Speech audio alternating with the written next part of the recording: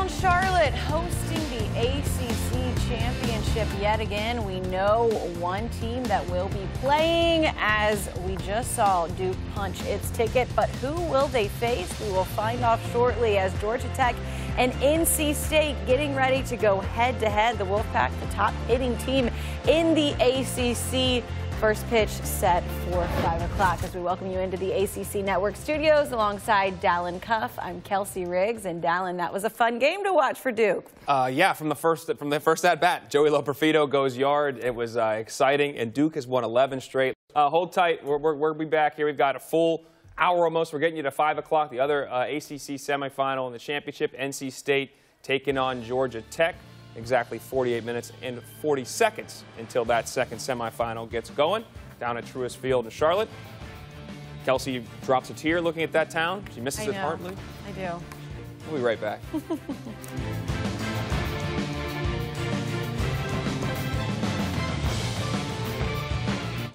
9-2-3. Back to baseball, and we are less than a half hour away from first pitch in the second semifinals game of the day. NC State, Terrell Tatum. What will he be able to do against Georgia Tech? 11 home runs this year. All ACC first team. Back to baseball we go. 17 minutes away from the 2-seed Georgia Tech taking on the 3-seed in the ACC Championship semifinal. Duke awaits the winner. Luke Waddell trying to get his club back to where they were in 2019, which was the championship game where they fell. Last time the Jackets have won it all was in 2014. Let's get down to Roddy Jones, who's in Charlotte with Coach Danny Hall. Thanks, guys. Here with head coach Danny Hall ahead of their game against the NC State Wolfpack for the Georgia Tech Yellow Jackets. And, Coach, it seems like every game has been extra innings, walk-off. How's your blood pressure been the last couple weeks? I haven't been to the doctor, but I can tell you the blood pressure's been a little high. I think someone pointed out that we've had 3 extra inning games in like our last 5 games or something like that. So we've had some close games, and so, yeah, tension has run high, but you know, I'd rather come out on the winning side of those than the losing side, so it just makes it, you know, a lot easier. But just proud of our team. You know, we got a great chance here today to play in the semifinals against a great team, and I'm sure it'll be a good ball game. Absolutely. With the game being here at Truist Field and the way the ball's been flying out of the ballpark, how does that change what your pitchers do on the mound? I don't think it changes. I just think at the end of the day, you have to keep the baseball down. If you get the ball elevated in the strike zone and someone hits it in the air, it's got a chance to go out of here. And we've seen that for us, and we've seen it against us. But I think the key for us is Marquise Grissom just keeping the ball down, throwing all his pitches for strikes. Need to play good defense. You don't want to give somebody extra outs, but I like the ballpark.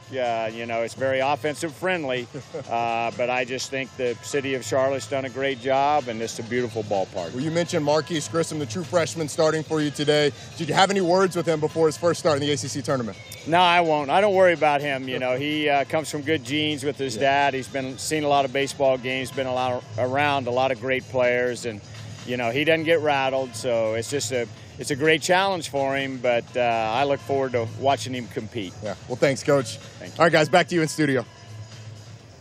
Roddy, appreciate that. We are mere minutes away, 15 minutes away from first pitch between Georgia Tech and NC State. What can we expect from the Yellow Jackets? Well, Roddy Jones, not just interviewing coaches, also coming on with us as an analyst. And we also have Danny Graves back with us now. Roddy, I got to start with the fact that you're down in Charlotte getting to actually be at a game. I know you're a little probably conflicted because you're a huge lacrosse fan as well, so you're streaming those games right now. But what's it been like? We hear everybody talking about the atmosphere and the opportunity to play down there.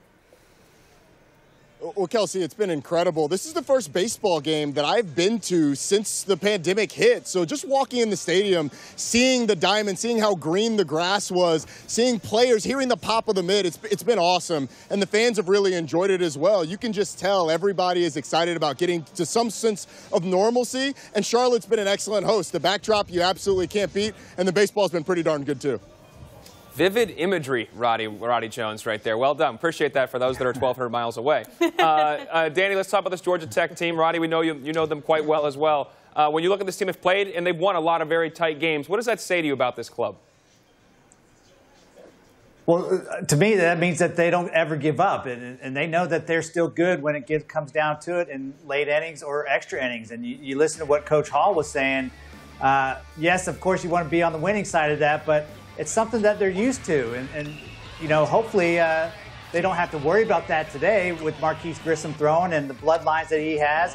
This game is not too big for him. So I think if he can command the strike zone, he can get deep into the game, and then hopefully that Georgia Tech offense can take over like they have been late in the games. Roddy, close games also sometimes mean walk-off wins, which means excitement and momentum. Georgia Tech has 3 walk-off wins in their last 10 games. What have you heard from this team, just kind of about the momentum that they try to take from those type of wins? Well, first off, Dallin, the one piece of the imagery that I did not paint is that it's hot. So if I start sweating, you'll have to excuse me. But Kelsey, to what you said, this team is confident. They know that when they get deep in ball games, not only do they have the arms to be able to keep them in games in the bullpen, but they also have the confidence at the plate, especially in a ballpark like this where home runs are flying out like candy, that they are in every single game. They have a lot of poise. This is a team that was very young to start the season. They played a lot of baseball, obviously, as everybody has. So they've grown up, and they're playing really confidently, as most of the teams are at this point who are projected to go to regionals. Roddy, thanks a lot. Danny as well. Hold tight. We'll be back to you. Maybe Roddy finds some shade. Danny's all good in his house. We'll be back to you guys after the break as we're getting you set for this NC State-Georgia Tech game. Kevin Parada, the catcher for the Jackets, top 10 in the ACC in hits. He leads his club in batting average. He's going to have to show up and show out for them to beat this Wolfpack crew. We'll be back talking Wolfpack after this.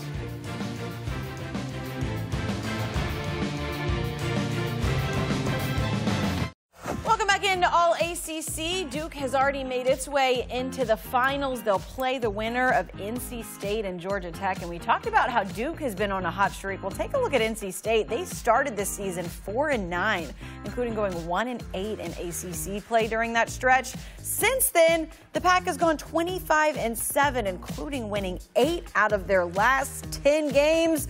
Roddy Jones back on site with their head coach, Elliott Avent. Here with Coach Elliott Avent, head coach of the NC State Wolfpack, about to take on Georgia Tech. And Coach, Georgia Tech was your first ACC series all the way back in February. A lot's changed since then. Your team's been on a heck of a run. What have you improved the most since that first series? Well, I just think we got, the season started so quick for everybody. We started ACC 2 weeks earlier. We missed a week. The opening weekend of the games, we missed that. We got COVIDed out, and ever since then, it's just been a blur. But it seems like forever since we've seen Georgia Tech. Yeah, absolutely, and they've been playing well as well. But you guys had to wait a while to play your first game in this tournament, had to wait until Thursday night. What was that like that had your team so ready to play on Thursday night? Oh, I think we've been ready to play for a couple months now. I think they're a team that can adjust to most things. Good. That's a good thing because, like you said, we had to wait till Thursday night. But mostly, we've been waiting in the locker room because we've had the 8 o'clock game twice, and it seems like it turned into 9 o'clock game, and so they just hang out in the locker room. But they had, you couldn't stand in there. It's the loudest noise I've ever heard with music. They got cards going everywhere, games I haven't seen, and they make the most of it. So it's been a good group to have these things happen. Love it. Well, you've got a freshman, a second-year freshman in Sam Heifel on the mound, making his first start in the ACC tournament. Ball's been flying out of this ballpark. What will you tell him before he takes the mound? Well, Sam, I won't tell him anything. Sam's been doing it all year. He's been absolutely unbelievable. He, Reed Johnston, Evan Justice, Matt Willison have gotten us to this point through a depleted bullpen. And so you don't say anything, but this is, like you said, a really good Georgia Tech team, and the ball is flying out of this ballpark. Well, it's 2 of the best hitting teams in the conference. It should be a great one. Coach, good luck. Roddy, thank you. I appreciate it. Dallin, Kelsey, back to you guys. Roddy, thanks. That full screen definitely shows what you just said. 2 of the best hitting teams in the conference. NC State leads the ACC in batting average and slugging percentage this season, while also ranking 2nd in fielding percentage. On the other side, Georgia Tech paces the conference in RBIs and runs scored, as well as doubles. Let's bring back in Roddy Jones and Danny Graves now. And Danny, is it going to be an offensive slugfest in this game, or what should we expect? That's the first thing I thought of when you're going over all those stats for both teams, that this could be like a 14-12 game. And I'm not going to pick who's going to win, but I just know that there's going to be a ton of offense. maybe Roddy can pick the winner, but I'm just saying there's going to be offense like crazy with both these teams. We don't need Roddy to pick. I think we know where he's going. Yellow Jacket, no, I'm not going to even ask you that question. But, Roddy, you just heard Coach down there talking about the vibe in the clubhouse. How important do you think that is for this team as they turn their season around? How indicative of it is that group that acts like that in the tournament right now, that loose? Well, as you said, it's a loose ball club. And I think, again, we kind of talked about it with Georgia Tech. They're playing incredibly confidently. This was a team that a lot was expected of them coming into the season. They scuffled to start and then really got going. And I think as they found their stride, they found their confidence. Even though they've been hit with some injuries, particularly in the bullpen, they've been able to overcome it, particularly at the plate. They know they can hit anybody. And in a ballpark like this, they are extremely dangerous, as is Georgia Tech. But I think NC State knows that they're going to be able to put up some runs against just about anybody. We have seen plenty of home runs already. We've seen a lot from both of these teams this year. But, Danny, we were just taking a look there at Sam Highfill, and we heard Coach say, you don't have to say a lot to him in a moment like this. What do you expect to see from Sam? Well, you know, as long as he keeps the ball down, I know it said it's going to be 14-12. Hopefully it's not, because I like pitchers' duels. But if he keeps the ball down in the strike zone and keeps it in the park, then he's going to give himself a chance and this NC State team a chance. But, you know, Roddy's there. He's seen it all. He's seen these balls jump out of there like crazy. And thankfully I'm not pitching anymore because I don't want to see it. But as a pitcher, you have to go in there thinking, keep the ball down, don't make any mistakes up in the strike zone, and you should be okay. Should be okay, but we'll see if that actually pans out. Let's talk about the other pitcher, Marquise Grissom Jr. I remember growing up, I loved his pops. Dude, I mean, the guy was nice, loved his gear, the whole thing. Roddy, in terms of his pitching game, who do you actually think has the advantage in this pitching duel with two very good offenses? Well, I'm going to give it to Sam Highfill. He's a second-year freshman, and the biggest thing is he's kept his walks down this year. Only 18 walks on the season. Marquise Grissom Jr. on the other side didn't play for much of the start of the season, had a back injury, really just got going in mid-April. So he's still kind of working out the kinks as a true freshman. So I'm going to give it to Sam Highfill, and he's been able to stretch out his outings. And if you can get to the back of that bullpen, particularly with Evan Justice, if NC State can do that with the lead, it's going to be really tough for Georgia Tech to overcome it. Danny, we talked about Georgia Tech. They swept NC State this season. Georgia Tech outscored them by 16 runs, but a lot can change in the course of a season. How differently do you think these teams look now than earlier in the year? Oh, they're completely different.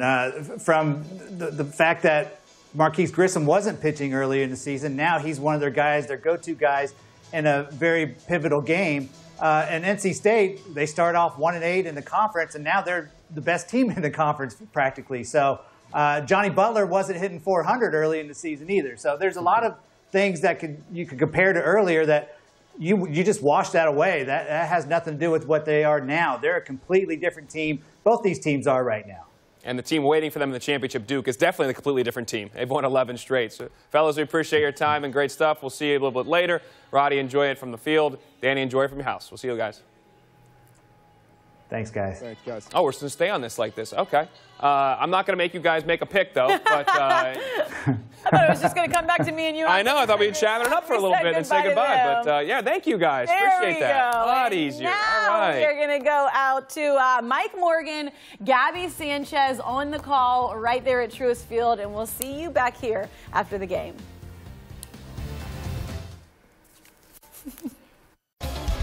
Gang, thank you so much. We hope you're enjoying things as much as we are here in Charlotte, North Carolina, Truist Field. Great crowd on hand to take on, or at least watch, the North Carolina State Wolfpack. They'll take on Georgia Tech, two of the best hitting teams all year long, two of the most talented teams in the ACC, ready to do battle. The winner goes to the championship game, and they will face the Duke Blue Devils, and that's because Joey Loperfido put on a show, folks. 4 for 5, 2 bombs. First multi-home run game of the career. He set the tone early with those 2 home runs in his first 2 at-bats. So Duke gets by Virginia. The Cavaliers are done. Duke in its first ever championship game in the ACC championship in the history, 47 years. And now it's NC State and Georgia Tech. And with that, we say hello and welcome. He is the former All-American at the University of Miami, Gabby Sanchez, and I am Mike Morgan. Gabby, that first game, if the first game is any indication, we're going to have a lot of fun in this one, and then, of course, tomorrow for the title game. And you're right. It was the Joey Loperfido show. But I've got to give some credit to Luke Fox because he was absolutely outstanding. The freshman came in, went 7 innings, using his fastball all over the place. He was using his slider, and he kept those Virginia hitters off balance. And then all of a sudden you had Marcus Johnson come in and completely shut down the game. It was an impressive first game, and Duke goes to the championship. Fox easily one of the best performances of this ACC championship thus far. For Georgia Tech and NC State, they hope to have similar performances. For Georgia Tech, it's really been about their offense all year long. They have been consistently one of the best hitting teams, not only in the league, but in the country. Yeah, they do a really good job of working the count. They work the pitchers. They hit their mistakes, and that's the biggest thing. When you fall behind to a hitter, you need to make the pitcher pay, and that's what they've done all season, and they did it again in the tournament.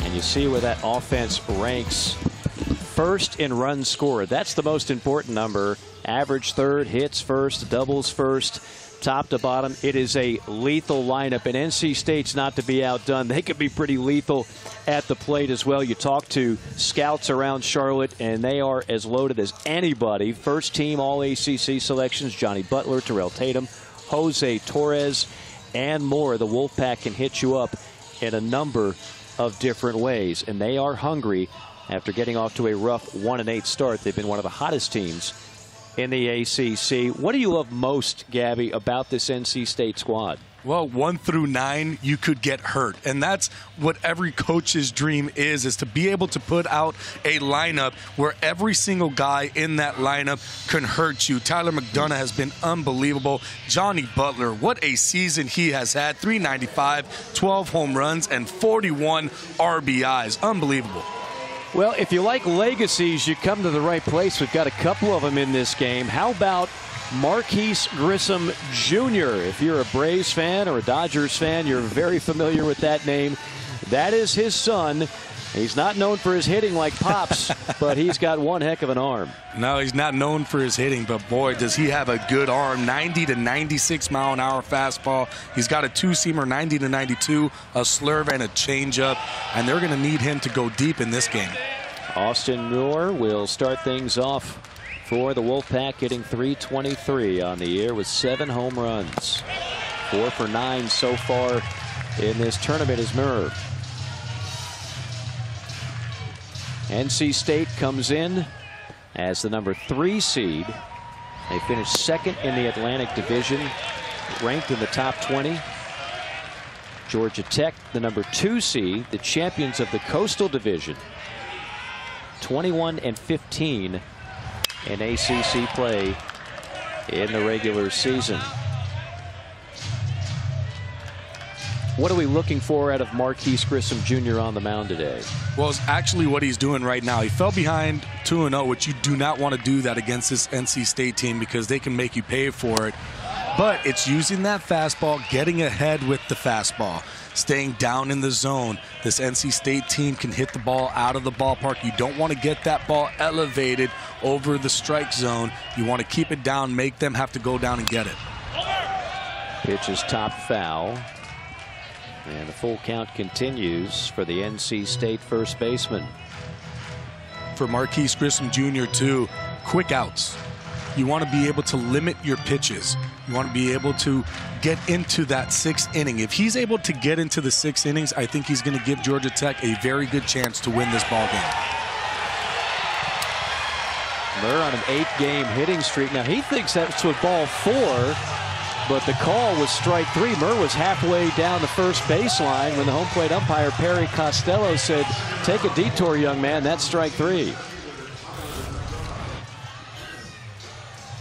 It's a good fastball. It's right there close to the inside part of the plate. You got to be able to protect that pitch. He thought he walked. He's halfway down the line until he realizes that the ball was getting thrown around. Murr is retired on the strikeout, and that'll bring up the dangerous Tyler McDonough. McDonough, a switch hitter, the center fielder. Home run cut comes up empty. 1 ball, 1 strike to the sophomore out of the state of Ohio.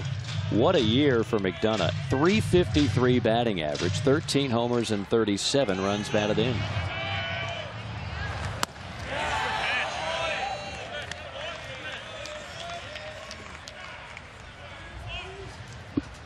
McDonough 5 for 8 with a pair of doubles in the tournament.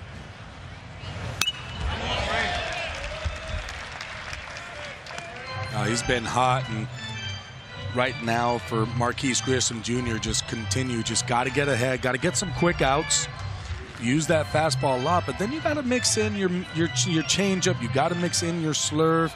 You don't want to just keep going after guys with your 95. Your arm will get tired. Off the plate outside. Grissom really pitched well in his last 2 starts. 1 a win, 1 a no decision. That ball scorched foul into the seats down the line. He was hampered by a back injury at the beginning of the year, so did not pitch a whole lot for Georgia Tech, which is why the numbers are not exactly eye-popping. This is only his 6th start of the year, but they believe in time. Not only will he be a weekend guy, he's got the opportunity to be an all-conference guy, if not more. Swing and a miss, and the bat goes flying toward the Wolfpack dugout. So 2 strikeouts. Just another good fastball. You see the good arm of Marquise Grissom Jr.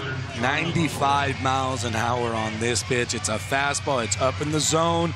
You get the swing, and you got a little bit of a sweaty batting gloves, I think, over there with the hitter, Tyler McDonough, coming up there, and bat gets flying.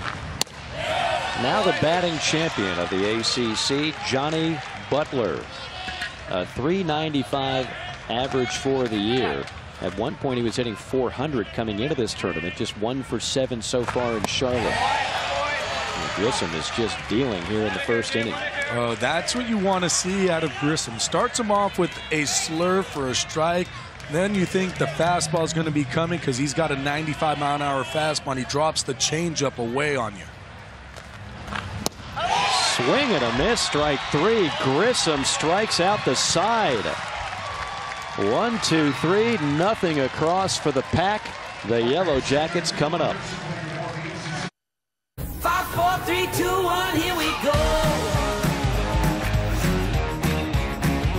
Here we go.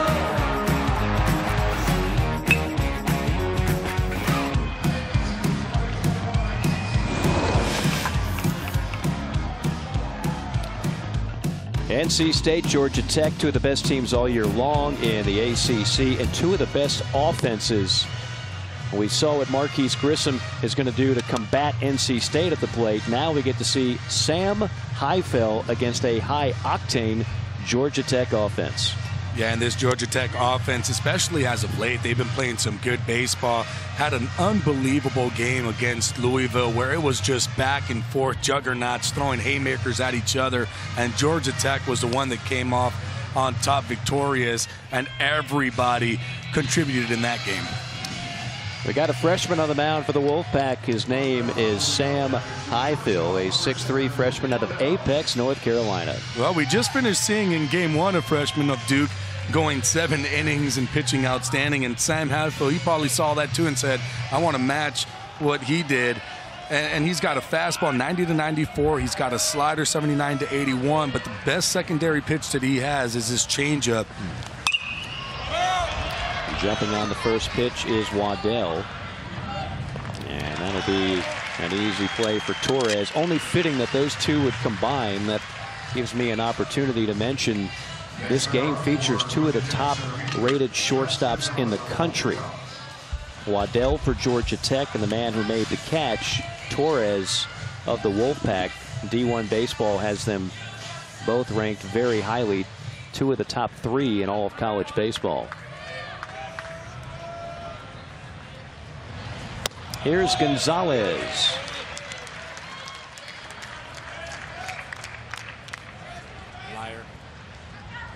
Gonzalez, a freshman enjoying a fine year, hitting .292.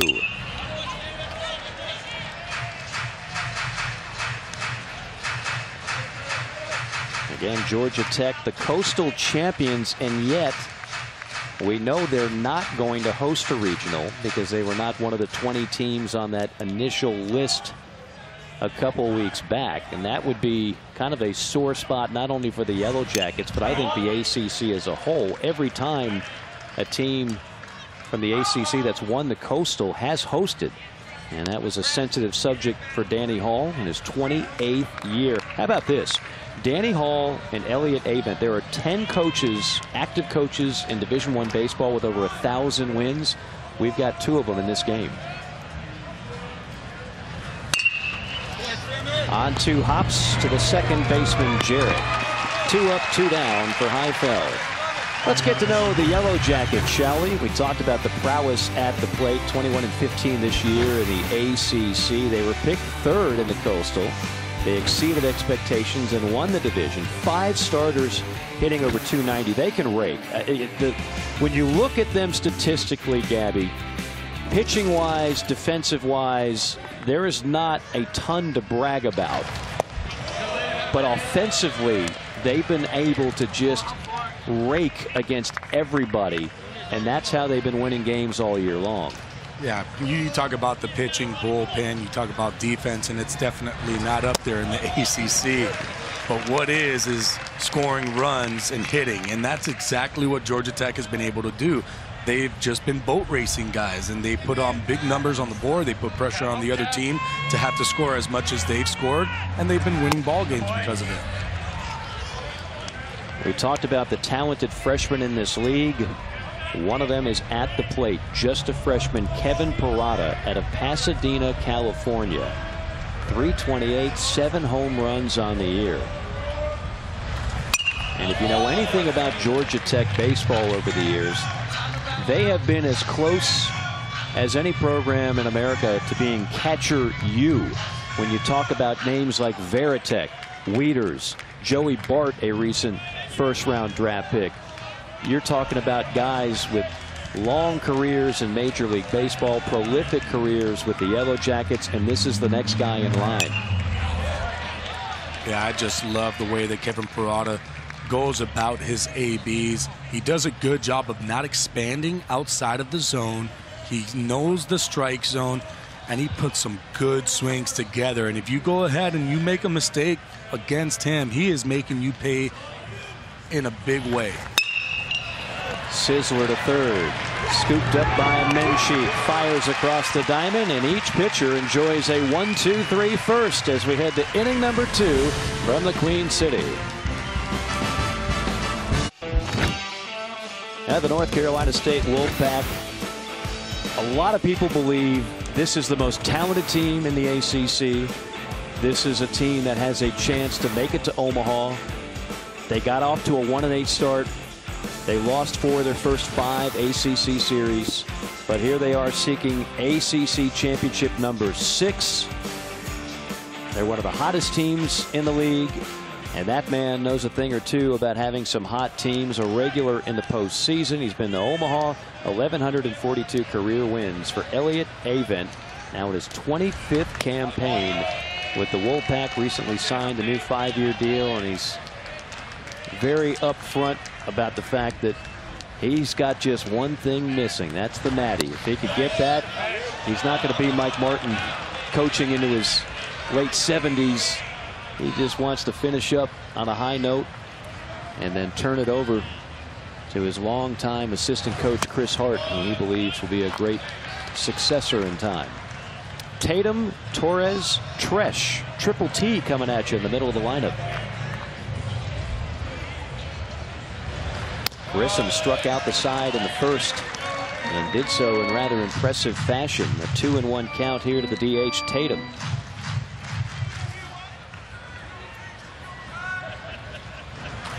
Tatum has struggled in the tournament, 0 for 7 thus far. He has driven in a run. Collierville, Tennessee, suburb of Memphis. That's where Tatum hails. And an all ACC season, hitting .311 with 11 home runs.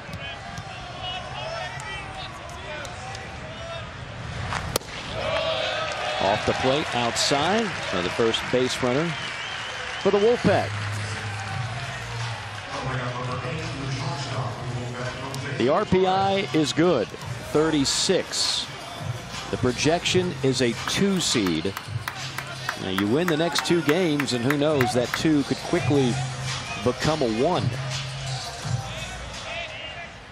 Yeah, I believe so. I think if they go ahead and win this tournament, I think they're going to be a number 1 seed for sure. Strike at the letters to the aforementioned talented shortstop out of Baltimore, Maryland, the freshman Jose Torres.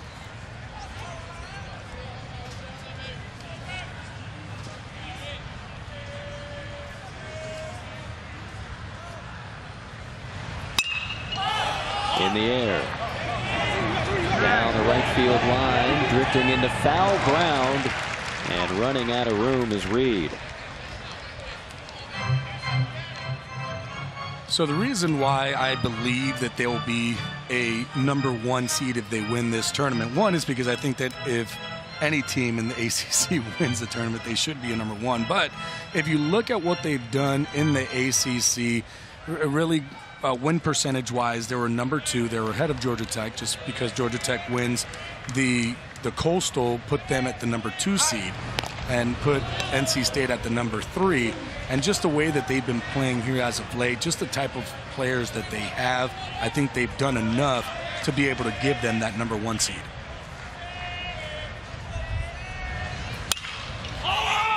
Another pop-up. This is almost the identical spot. And again, it's Reed on the chase. And Reed makes the catch, doubling over the railing near the front row. Nice play by the right fielder, Stephen Reed. Oh, that's a very nice play. He gets all the way to the wall. He sees where it's at. The netting doesn't make it all the way. And the good part was that he makes contact, but he keeps his eye on the ball and is able to finish the play. He did rob the ball from a little kid, though. I hope he called time and gave it to him. That would be the nice move, yeah. I think we can all agree on that. It looked good. He was under it. The fan is under it. He's like, oh, man, I had that. It was right in my glove. Oh, man. He seems a little distraught. We're going to have to send him a ball over there. Yeah. Well, it seems like I say this every other inning at this event here in Charlotte. As you see the foul ball. Well, give the young man credit. You got to get out of the way. He did get out of the way. I would too if I see Reed coming at me. Yeah. Oh, geez, that's a strong man coming at me. In there for a strike. What I was saying, every other inning, you're going to hear me utter these words today and again tomorrow in the championship game. Someone is at the plate who is an uber talented catcher. In this case, it's Luca Tresh. I mean, I've never seen a league with so many talented catchers. We're talking about future pros here in many cases. And you're right, just up and down. It seems like every single team that we see out there, they have that one guy, and it's been the catcher who's been the main guy on the team. Runner on the go. Bullet past the third baseman, Henry Malloy. It takes a ricochet, and that's going to cost NC State a run. Tatum clearly would have been waved and scored had it not been for a friendly bounce to the left fielder, DeLeo. Oh, you got Tatum running on the pitch. Gets the fastball, gets on top of it, and unloads. This ball was hit hard down that third base line. Henry Malloy tries to make a play, and here's that ricochet you were talking about. If that ball stays down on that line, there's no way that you're getting Tatum out. The only chance that Georgia Tech had was that ricochet to DeLeo be able to get that in. 8th double of the year for Tresh. Ordinarily would have gotten an RBI out of the deal. Nice play by DeLeo in left field off the unique carom at this beautiful ballpark, Truist Field, constructed in 2014. Here's Devontae Brown, 7-hole hitter, the right fielder. 256 the average on the year for Brown. And it's only well constructed if you're Georgia Tech, but if you're Luca Tresh, you're going, why could they do that? Just leave a little bit more room out there. Get that double to score a run. What I love about this ballpark, first of all, you cannot beat the setting, nestled in the middle of uptown Charlotte, but there's nothing cookie cutter about it. I can't stand cookie cutter parks. This has a bunch of kind of bells and whistles to it. No, this is absolutely a beautiful park.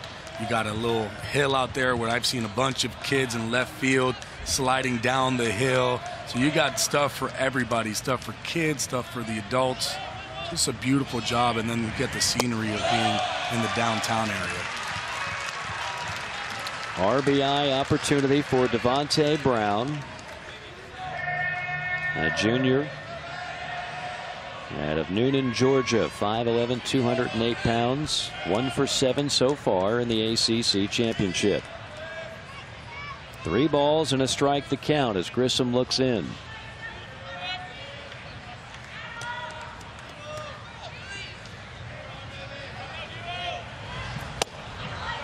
Just off the inside corner. Grissom wanted it, didn't get it, and all of a sudden the sacks are packed with the Wolfpack.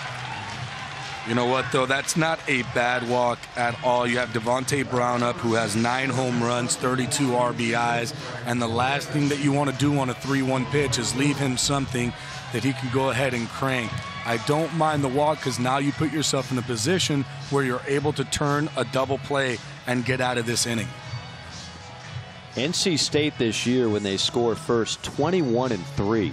So they've got a chance to do just that, if not put a crooked number on the board here in the top of the 2nd inning. Again, Grissom, who was hampered by that back injury early, has not worked a ton this year. And so the stuff is there. You saw that in the first when he struck out the side. But he's still trying to gain some polish on his overall repertoire. And a lot of these games for him, a little bit of a teaching moment as well. Yeah, the biggest thing that I would tell Marquise Grissom Jr. is you just got to get ahead, and you cannot continue to fall behind on these batters. Menchik 1 for 3 this year with the bases loaded.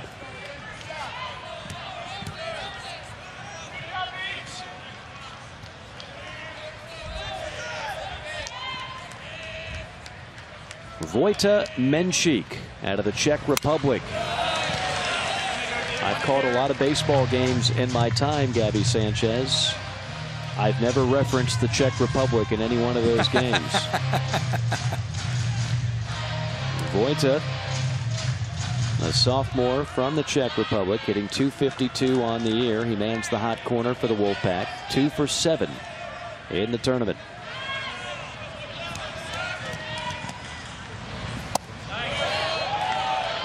Again, Grissom flirting with the corner, just misses. 1 ball, 2 strikes the count on the 8-hole hitter for NC State.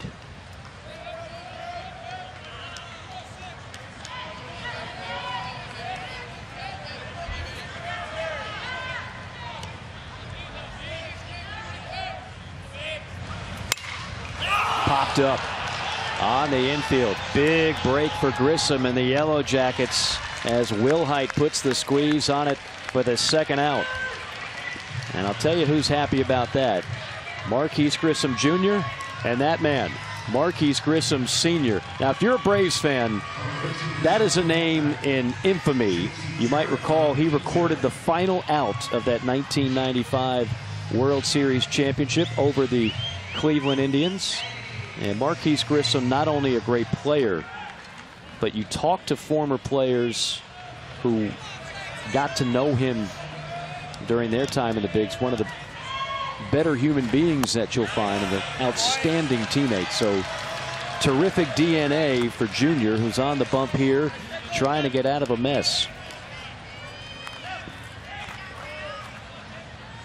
JT Jarrett, the 9-hole hitter, at .233 on the year, 2 for 7 here in the ACC championship, and waves at that one. It's 0-2. Man, that was a good slider.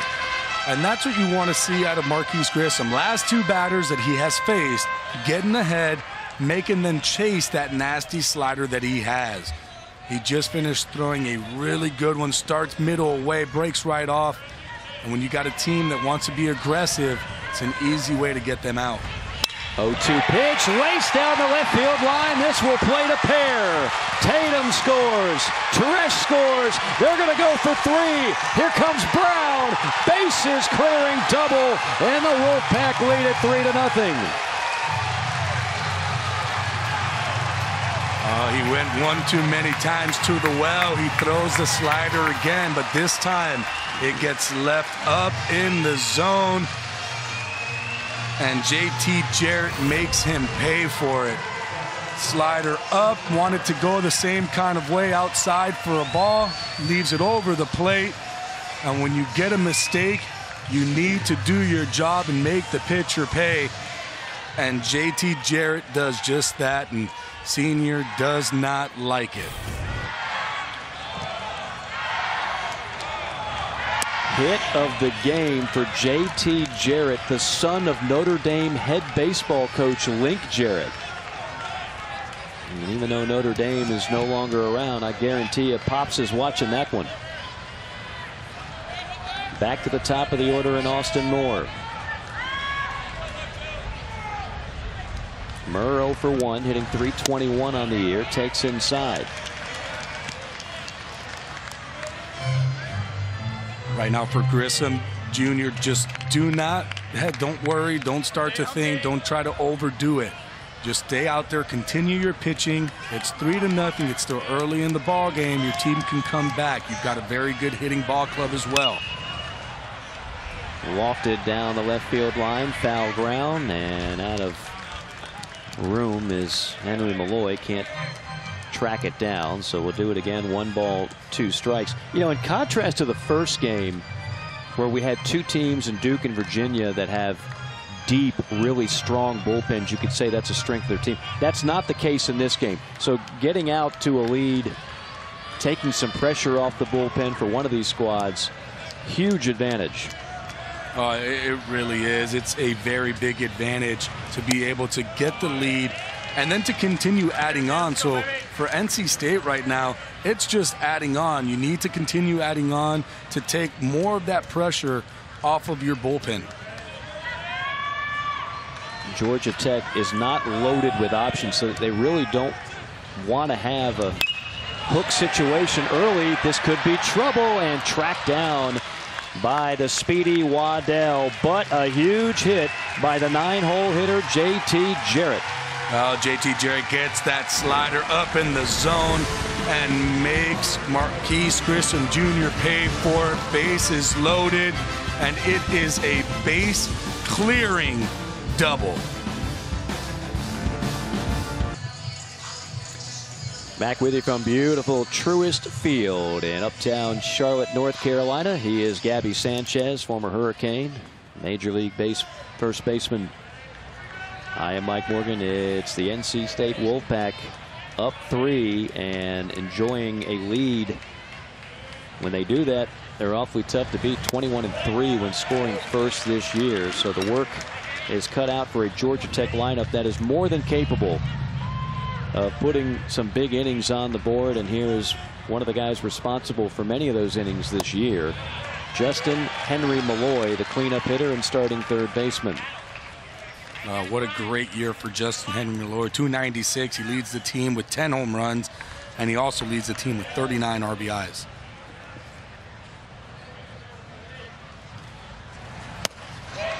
Off the plate outside.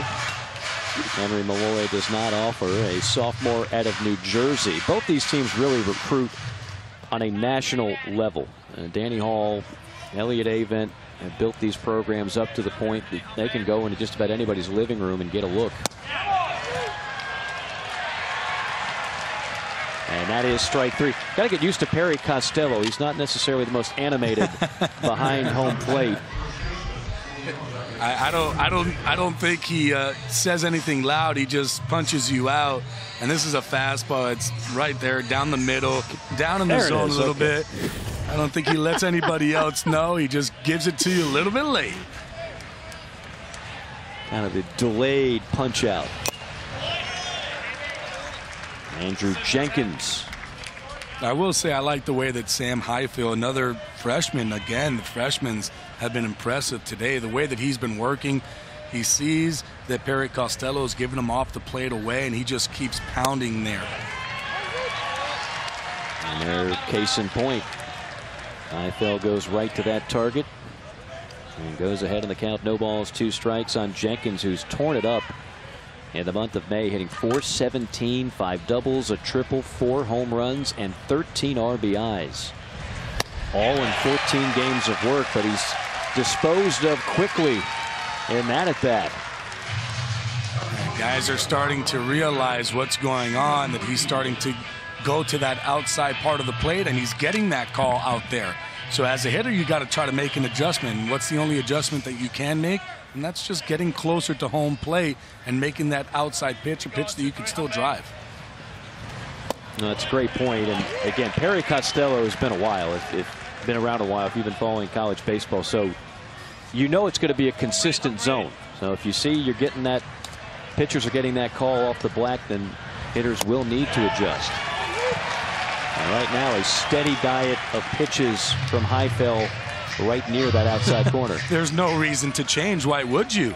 If you're getting the call and hitters aren't making the adjustment, well, I'm just going to keep throwing it out there until they do. Strike 3. There it is. It's kind of a delayed front punch. We're right behind him, so we have to double check to make sure he rung him up. But how about striking out the side? And just the same thing, just staying out there with the fastball and just controlling the outside part of the plate. That is a veteran move from a freshman, Sam Highfield. There's your bracket. What a thriller it was earlier today. Duke making history. They have never made it as far as they have this year with a trip to the championship game. They'll take on the winner of this matchup between NC State and Georgia Tech. The Wolfpack up 3-0 on the strength of a base clearing double by J.T. Jarrett, the 9-hole hitter.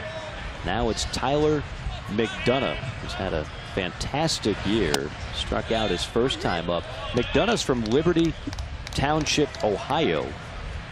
He went to the same high school as one Eric Surkamp, former Wolfpack pitcher who had a great career and had a cup of coffee at the big league level as well.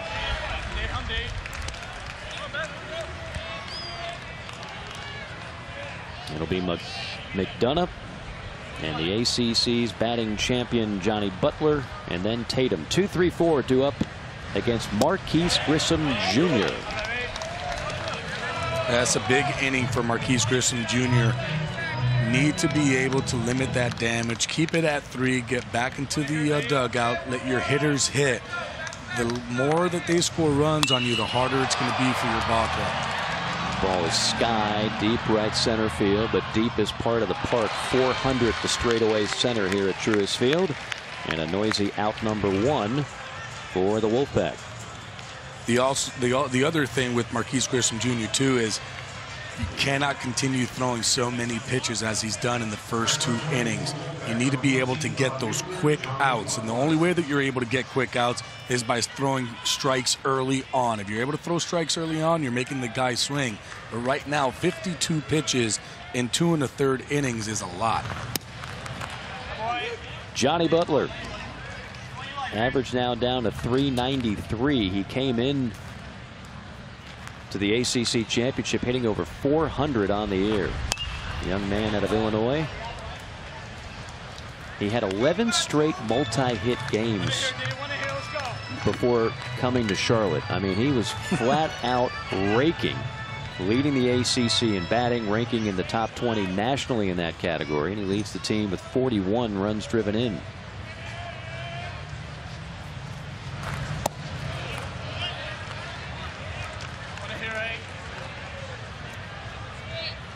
There's a whole lot of firepower in this Wolfpack lineup.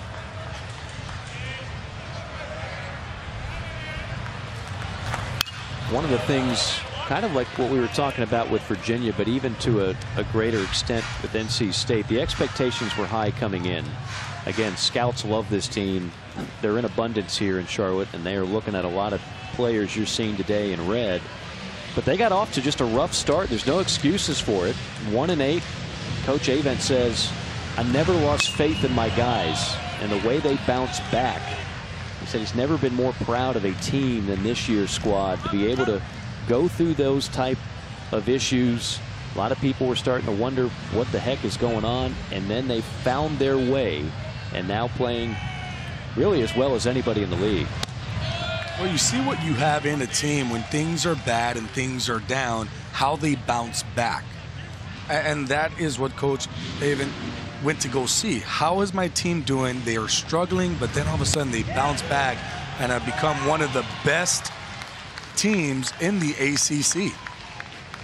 And as the 4th strikeout for Grissom, you see the recap for the Wolfpack. I mean, you lose 4 of the first 5 ACC series. Do you hang your head? Do you feel sorry for yourself? Heck no.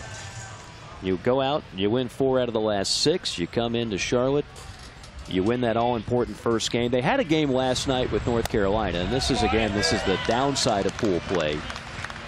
Obviously, it meant a lot for the players involved because it's a great rivalry, but NC State already knew they were playing in the semis. North Carolina already knew they were eliminated. So therefore, from a strategic standpoint, if you're Elliott Avent, you're not going to throw your best arms. You're going to save them for the semis and for a potential championship game. Yeah, and that's the only thing that I do not like about the ACC tournament. Everything else, I love the pool play. I love how they do it. I just wish that maybe they did something differently rather than it just being the highest seed. Maybe let that be the second of how a team gets in. But I would love to see something where it's maybe a run differential, and then you can cap it at 7 runs so that a team is not going out there and doing stuff that they shouldn't and disrespecting another team. But I feel like if you did that, at least it doesn't where you lose a game and you're like, well, we're out. Well, you're still in it. You can still get to the next round. Well, we were all talking about that over dinner. You, me, our producer extraordinaire, Billy Palladino, and I think by the time you hit the 3rd appetizer, you were on to a number of different theories. That was an impressive throwdown last night. We shared all the appetizers, all right? It wasn't just mine. Oh, goodness. There you see. So NC State goes 1-1, and I get asked this question a million times. What do you do for the tiebreaker? It's pretty simple, actually. It's the team that's got the highest seed. And that's one of the things I actually do like about the way it's set up. To me, what you do over the course of 30, in this case 36 games, is more impressive to me than what you do over 3-4 days in a conference tournament. So I like some reward for those teams that perform well all year as opposed to a team that just gets hot in 1 week. I know, but the fans want to see meaningful baseball games. True. They don't want to see where a team knows that they're in and they say, you know what, we're just going to go ahead and throw 3 or 4 position players because we want to save our pitching. Right. I can see both sides of it. And having done a number of tournaments that are just the pure double elimination format, which is what you see in some of the other Power 5 leagues, such as the SEC, there's good and bad there, too. You could make the argument, well, those games are all meaningful. You could also make the argument you tax your pitching. If you go through the losers bracket, do you want to go through all that and burn out some of your arms as you get ready for regional play? I mean, there's arguments really on both sides. I don't think there is a perfect formula. But I do think they're on the right track with pool play here. I think there's a lot of good things about it. Yeah, no, I love the pool play, and I think the pool play is awesome, and I like the way that they do it. I just wish that it just didn't go to the highest seed because there are teams out there who have been playing good, and fans and me alone, I want to watch a game where the teams are going out there and they're still giving it their all and not backing off because they know, well, we already beat this team, so we're already going in to the semifinals, and because then it's not fun games to just watch and call. Runner on the go. Pitch is swung on and missed. A good-looking throw by the catcher, Parada, who's got a fine arm. But Tatum beats the rap at second base. I just think that they just didn't Wilhite didn't get a tag down, and that's the only thing that I can think of why this wasn't called, because it looks like the tag would definitely have beaten him, but I don't think he got a tag in on the leg. Danny Hall is already out arguing. This might get a second look here. Now here we're going to be able to see it. See the left hand. If the tag connects, he's out. If the tag connects, he's out. But I can't tell if the tag was made. Right, and that's going to be the hard part here. There needs to be something. There's no batter's interference, so that's not anything. He's in the batter's box. It's here on the tag. If he tags him on the leg there, on the hip, he's out. Because the throw beats him there. There's no question about that. And again, as you mentioned earlier, got to have indisputable video evidence. So do we have indisputable video evidence that the tag is made right there? Gosh, that's so hard to tell. I mean, you couldn't do a better job with the camera work and the freeze frame. I still am not 1,000% sure. Here's what I've learned. Doing a number of games throughout the years since replay was introduced a few years ago. If it's a bang-bang play on the bases, unless it is 1,000% evident that they missed the call is going to stand. Yeah. I think what they're going to look at is whether or not the tag was administered. So if the tag is made, then he's out, because the tag would definitely be there. This might be our best angle to see, and even that, I don't know. I don't know. That's my point. I cannot tell you 100% that tag was made. So I'm going to have to stick with what's called on the field, because the umpire is right there looking at it. Jeff Gosney is right all over this play, and he put himself in an angle to see the tag. So I don't know. And you can't get a better look than we just showed you. So my guess is it'll stand, and it does. And that is, you know, I'm going to say this. People love to bag on umpires. I think some people go to the ballpark. That's their number one thrill, is to just yell at umpires for 3 hours. It's been my experience in this league and other leagues. Plays like that, they get it right the overwhelming majority of the time. They definitely do. And there's been a lot of plays where by just looking at it live, it looks like they completely blew the call. And then when they show it on replay, you're like, oh, wow, oh, they actually got that one right. So play resumes. Tatum in scoring position, 2 down. Wolfpack trying to get a hit here, which would likely equate to the 4th run of the game. It's Torres, the batter.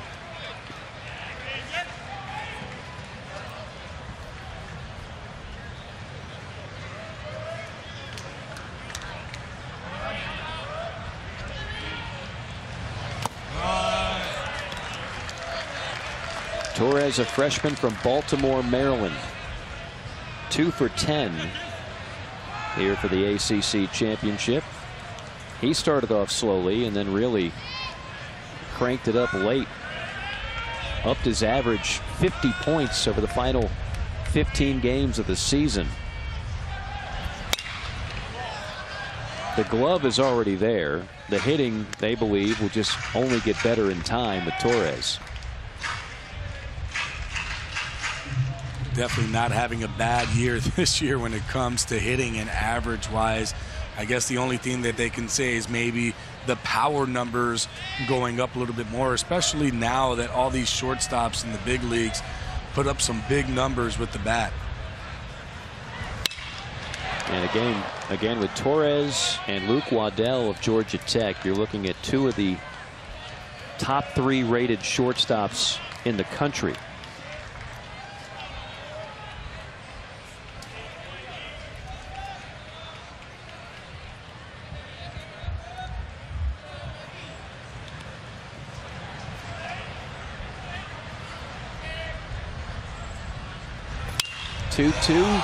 Popped up a mile high on the infield. Wilhite calling for it, ranging over, and makes the catch for out number 3. So Grissom avoids any damage. Still 3-0 Wolfpack. Doesn't get any better than this. You're in for a special treat tonight. Let's have some fun, everybody. comes down to 9 innings. You leave it all on the field. You lose, you go home. You win, you go to Omaha.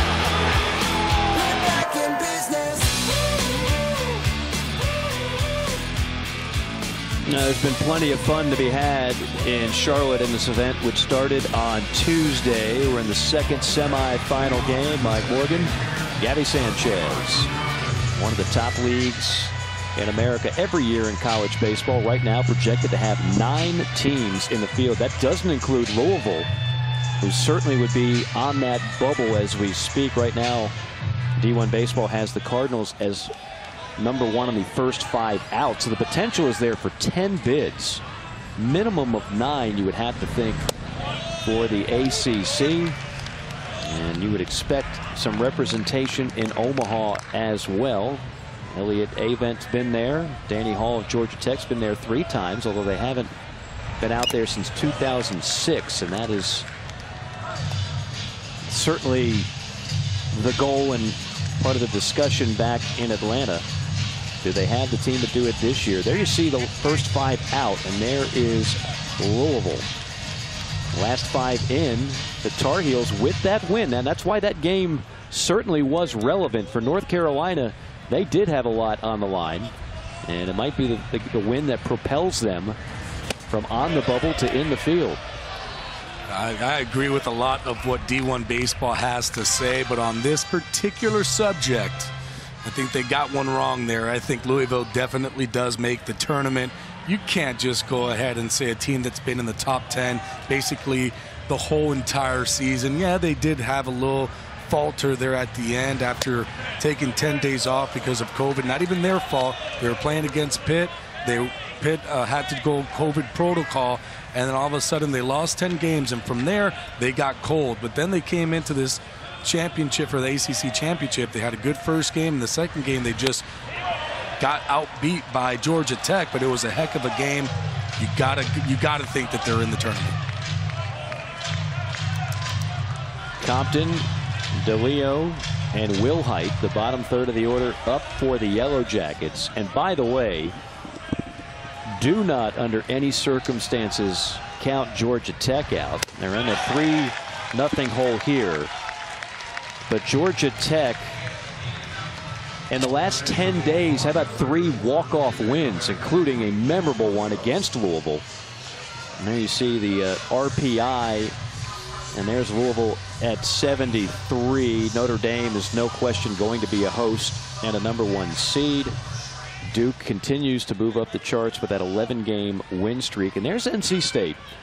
And I mentioned, you know, during my time here, I've run into a lot of scouts because the buffet behind home plate, which I've been known to frequent, that's where the scouts like to hang out as well. Nice air-conditioned room, little chicken parm while you're watching the games. They all told me that the team with the most prospects in this field has been NC State. And that combined with the experience, combined with Coach Avent, and knows a thing or two about postseason runs, this might be the team that has a chance to go deep into the postseason. And they're only helping their case with every win here in Charlotte.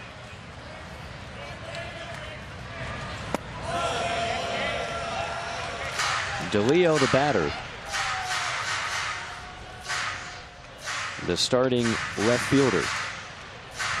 Yeah, DeLeo with a 2-1 count right now. You got to start chipping away. You got to be able to get some runs across on NC State. You do not want to get zeros continue to put up, because they will put up some more runs. 2-2 now to the 8-hole hitter. Sam Highfeld, the freshman, has looked good so far. Young man out of Apex, North Carolina.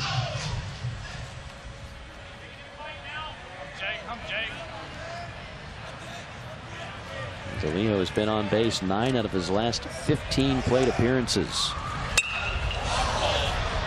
Yeah, dropping down to that 3/4, and he'll do that from time to time. If he feels like a hitter is kind of on his pitches, he'll go ahead and give you a different look with the arm slot. Drop it down 3/4. That ball's going to have a little bit more movement. He will get a little bit of sinker coming into the righties. That slider, if he's throwing it from there, will get a little bit more side-to-side tilt on it. How much did that bother you if a pitcher did that in the middle of an at-bat, change his arm slot? Well, if I didn't know that he did it, I would just freeze up because there was like, wait, what just happened right now? He just threw from a different angle. Now, knowing that he will do it, it is tough because you're looking at a certain spot where he usually releases and where he's been releasing, and then all of a sudden he just comes from down low.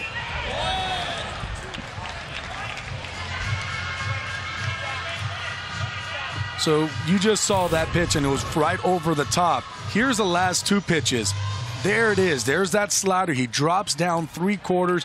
That ball is going to have a little bit more movement, and then here's that last pitch straight over the top. So as a hitter, if I'm focusing on release point, I'm looking up right where he's been releasing.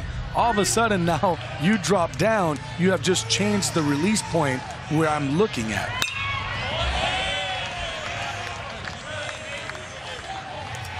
Danny Hall being aggressive, 3-2 counts, going ahead and sending the runner. Jake DeLeo, he's up to bat. You can trust his bat. You know that he's going to put a good swing on it. He's not going to be going ahead and chasing completely out of the zone, so you can go and trust your hitter that if it is going to be a strike, that he's able to get a good swing on it. And that's exactly the rationale, because Compton is not a base stealer. He hasn't attempted one all season long. You just want to get things moving. You have double play depth going up the middle. You got a 3-2 count. You have a hitter who can handle the bat. If you get guys moving, you might get that second baseman to drop down, or that shortstop, and opens up holes. Again running, and again fouled off at the plate.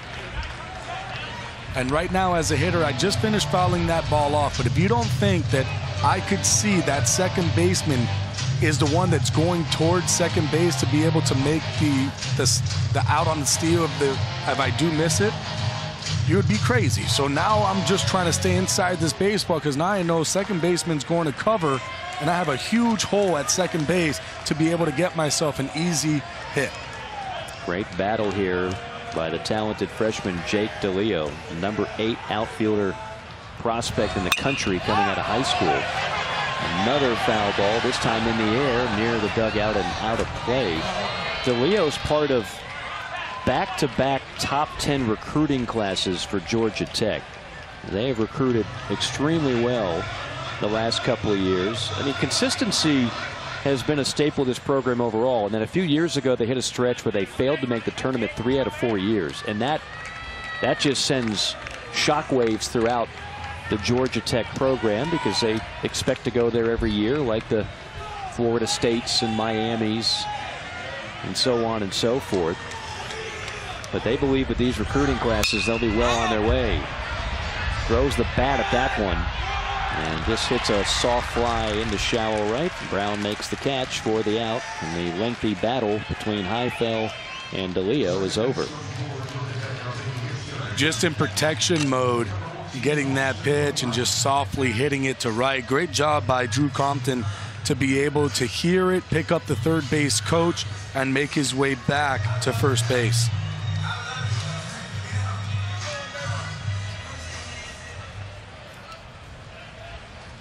Nine-hole hitter is Austin Wilhite, hitting .261 on the season. Wilhite, a senior from Buford, Georgia, hitless so far in the ACC championship. Played with his twin brother Nick with the Yellow Jackets from 2017 to 2019. And winds one down the right field line. That's a fair ball, and here comes Compton digging for third. Compton will get the stop sign, pull up the brakes, and they'll be at second and third for Georgia Tech.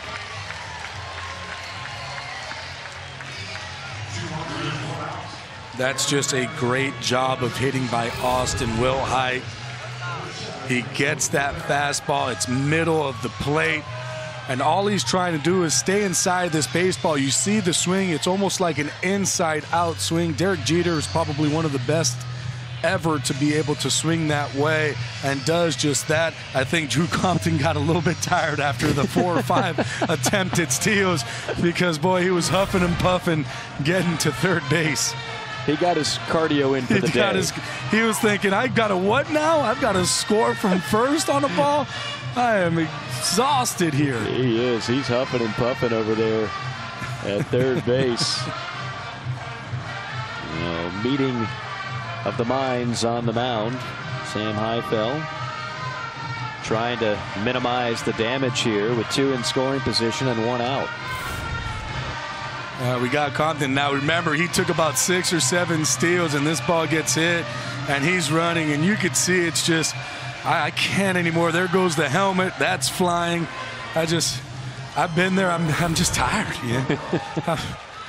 Can somebody outscore me? Come on, Luke. Get me in, buddy.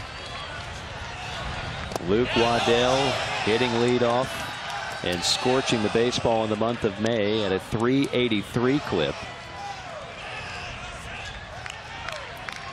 Now for Luke Waddell, it's just looking at what the defense is going to give you. They're giving me the whole entire middle. They're staying back. I have an RBI situation. It's a 3-0 ball game. We need to get some crooked numbers on the board. To the right side, tricky hop for the first baseman Murr, who tosses to the covering Highfell. Beautiful play. A run does score. The Yellow Jackets on the board, so give Waddell an RBI ground out. Boy, you think that this is just going to be a nice, easy, routine ground ball, and it was not that. But we're going to go back to the double first because this is what got everything going. This ball gets hit down the right field line to get a couple guys in scoring position, with Drew Compton making it to third base and Austin Wilhite to get the second, and Luke Waddell does his job to score the run.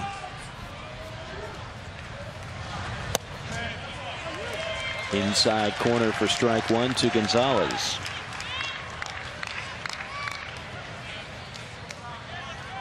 Gonzalez, one of those talented freshmen I was alluding to. He's out of Sandy Springs, Georgia, near Atlanta. Mount Vernon Presbyterian High School. Socks one to left. Butler is on, and he'll make the play for out number 3. Yellow Jackets push a run across. It's a 3-1 game through 3.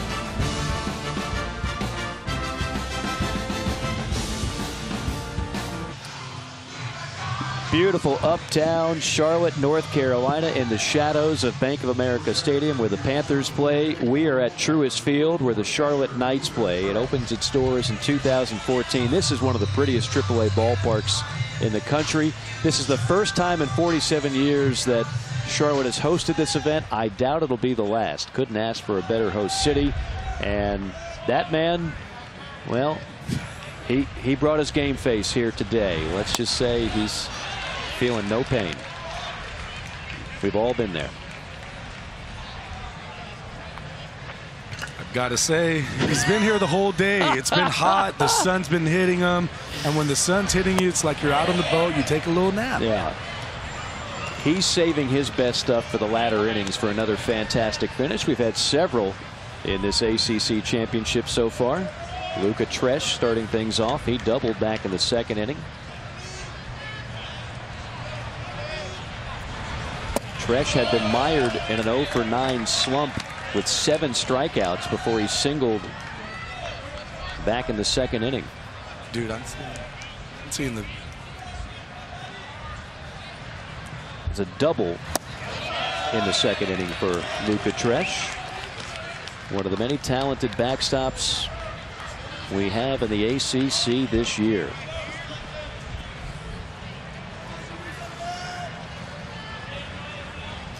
Tresh from Safety Harbor, Florida. Cousin of former New York Yankee Tom Tresh, a 2-time All-Star and 1962 AL Rookie of the Year.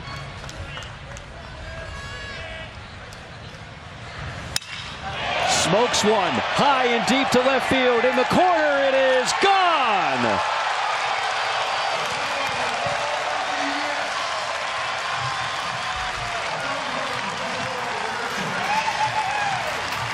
Luca Tresh goes yard. 12th home run of the season. Slump no more. And that is how you break out of a slump. You get a pitch, it's a fastball right down the middle, and there's that little bat flip of, yeah, I got it. I know I did. Let's go ahead and put one on the board and get that run back that we just lost in the bottom of the third. Grounder to Waddell. And that will retire Devontae Brown. Now, NC State talked about how good they've been offensively this year. First in batting average, first in runs scored, second in home runs. That's the 75th bomb of the year launched by the Wolfpack. And the first home run of this ACC championship for NC State.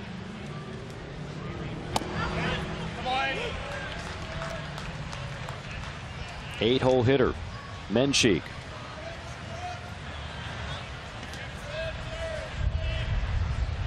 Wolfpack came in. They had a launching pad going over their previous 5 games where they hit 15 home runs. And then the bats, at least from the home run standpoint, got silenced a bit.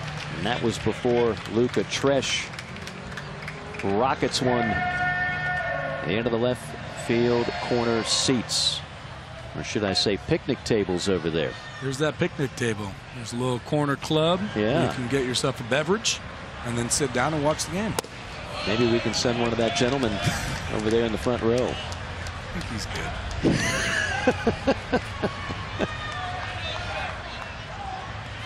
2 balls, 2 strikes, the count. On the Wolfpack third baseman, Wojtek Menchik.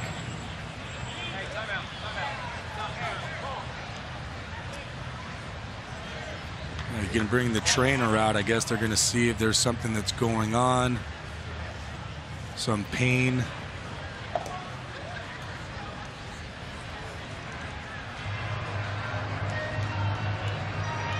I believe that's Danny Burrell, the pitching coach out there. In his second year on the Georgia Tech staff. They really, Danny Hall, one of the things he talked about, he loves his staff.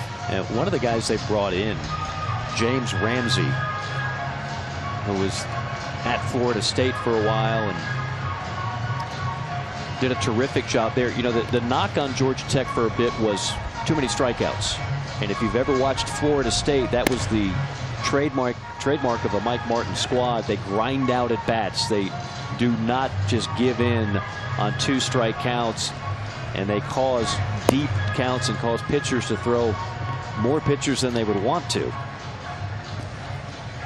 And it looks like Grissom is okay. I don't know what they saw.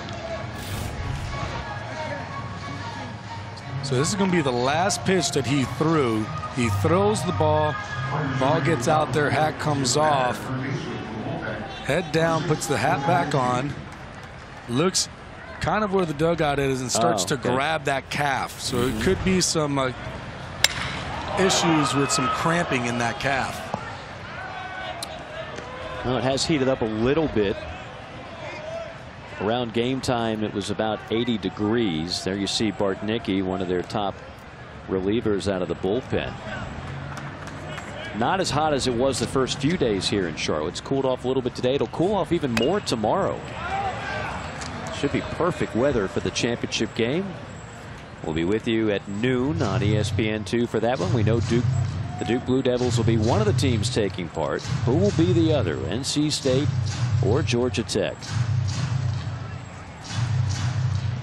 85 pitches under the belt of Marquise Grissom Jr. Now, there's no question the bullpen is going to play a huge role in this game for Georgia Tech, as you can't imagine Grissom being out there too many more innings. Swing and a miss, strike 3. Boy, reared back and found a little something extra for his 5th strikeout of the game. Yeah, if I had to guess, I would say that this is probably his last inning. But I tell you what, even at 84 pitches, he still has good fastball working. It's that good 2-seamer down and in on the hands. but he's just thrown too many pitches. You can see innings 2 and 3 really hurt him with 29 and 26. In my count, that's 55 pitches in 2 innings. That's a little too many to be able to overcome. 91 pitches is his season high, and he's well on his way to hitting that mark. And right now, he's just thinking, I need to just get out of this inning. He's got a little bit of cramping going on in his calf. He's trying to stretch it out. He's given everything he has to his team, and that is something that they won't be able to take away from him. And it's on that plant leg, the back leg for Grissom, the right-handed pitcher. Got 92 miles an hour on that pitch. Count is 3-0 on JT Jarrett, who really has the hit of the game. He had the 3-run double back in the second. And with Austin Murr coming up, I think that this is a ball game for Marquise Grissom Jr. after this walk.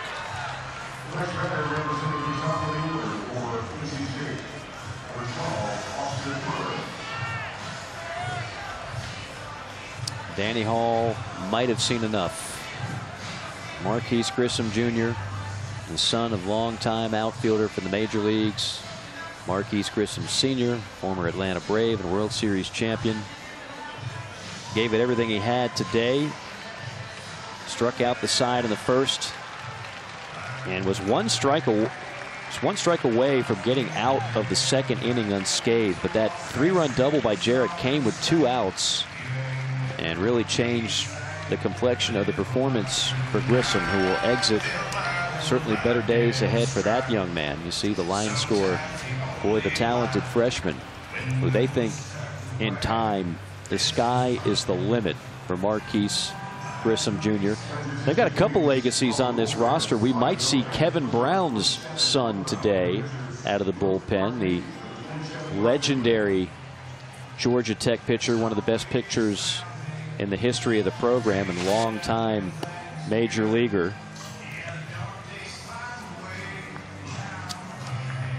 And how about that? That is a young picture of, that's Marquise Grissom Jr.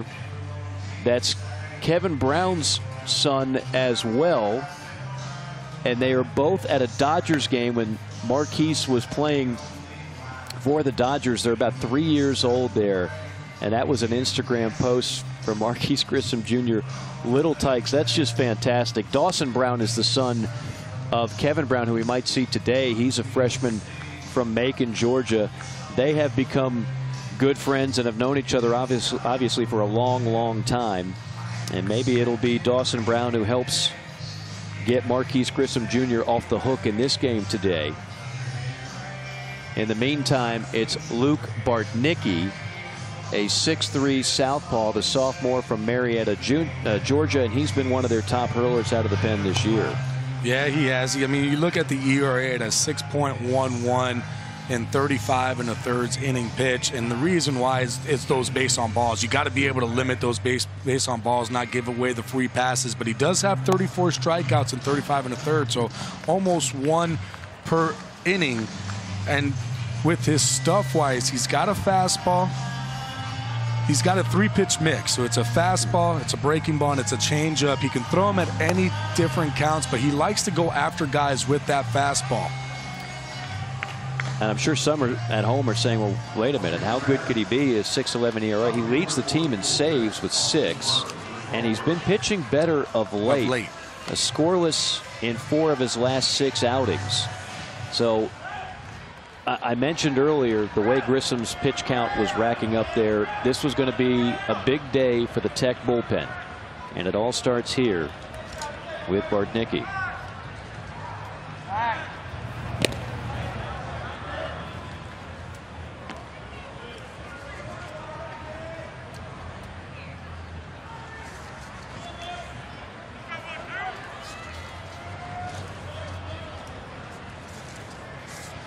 Murr is 0 for 2.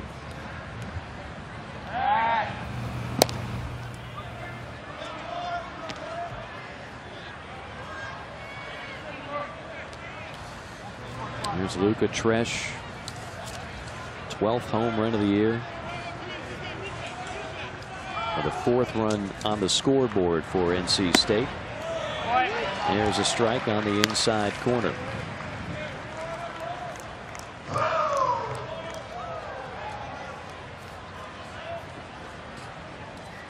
Both these teams have enjoyed some success in the ACC championship. Georgia Tech's won it 5 times.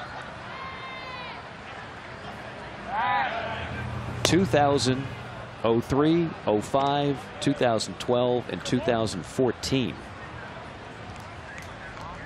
They've been to Omaha 3 times, all under head coach Danny Hall. 21 NCAA tournaments. Healthy fastball there at 92. And what we've heard about Bartnicki is that he likes to go after guys. He's going to throw you the fastball. He wants to get you with the fastball, and then he'll go ahead and throw you the off-speed pitches. But the old number 1 is the one he really wants to throw.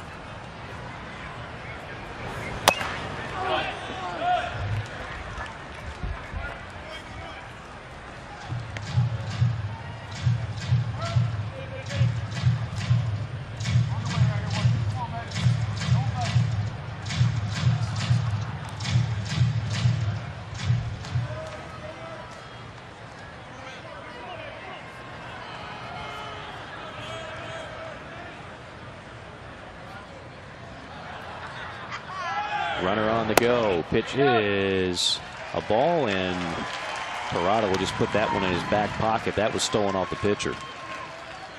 Yeah, there was nothing that they were going to be able to do there, and Parada is just saying, let's worry about the hitter. But first move, he's going on the pitch.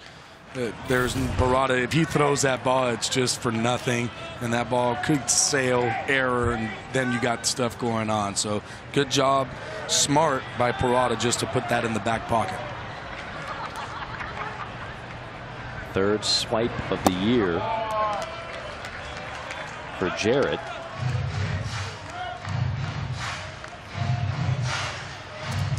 NC State will run on you. They've got some speed. 2nd in the league in stolen bases with 63. Murr, who has struggled a bit against lefties this year. 258 versus southpaws, 355 against righties.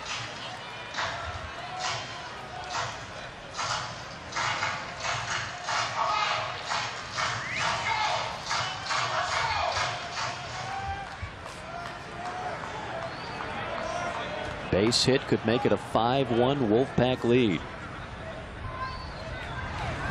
Swing and a miss. Good job by Bartnicki, but some damage done thanks to Luca Tresh. Luca Tresh gets a fastball all over the plate and does not miss it. Gives that nice little bat toss to let everybody know, yes, I did get it, and comes home to give a lead.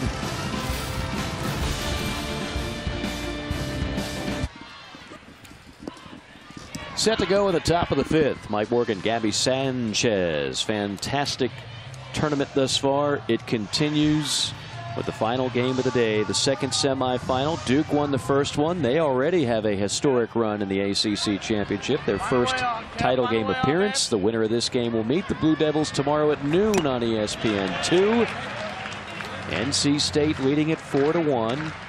A 3-run double by J.T. Jarrett. A solo blast by Luca Tresh. Meaty part of the order due up for the Yellow Jackets with Parada, Henry Malloy, and Andrew Jenkins.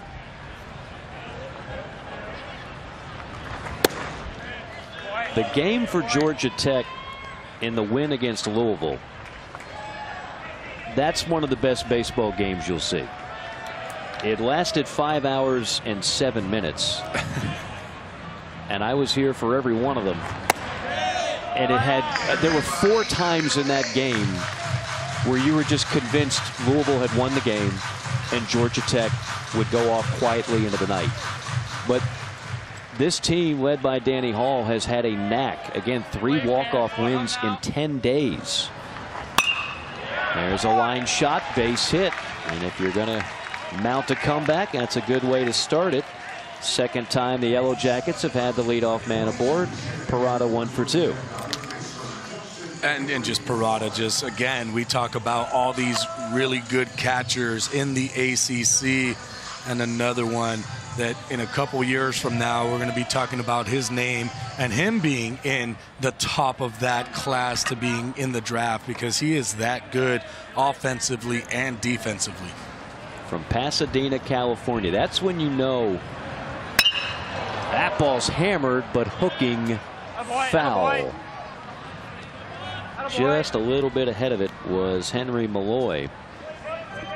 He was a big part of that comeback win over Louisville 2 nights ago.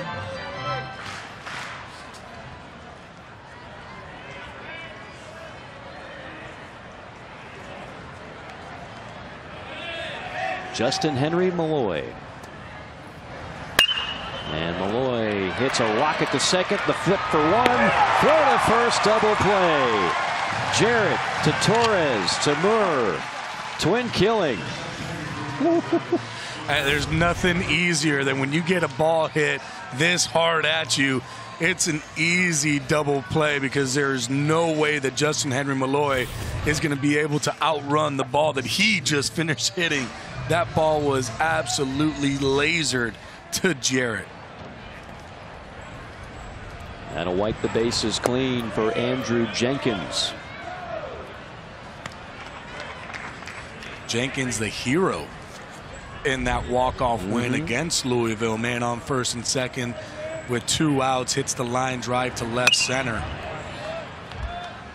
and ends up scoring everybody because the ball was just misplayed out there in center field. You can see the ball gets hit. They try to make the play, misplay, and as soon as that happened, there's no way that you're going to be able to get Justin Henry Malloy out. And Malloy winds up scoring the winning run. Jenkins, just a freshman. He's another guy that got off to a rough start before he started to turn it on.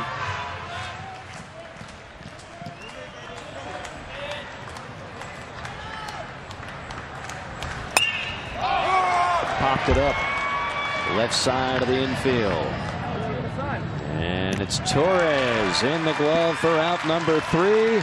We are through 4. Wolfpack lead it 4-1.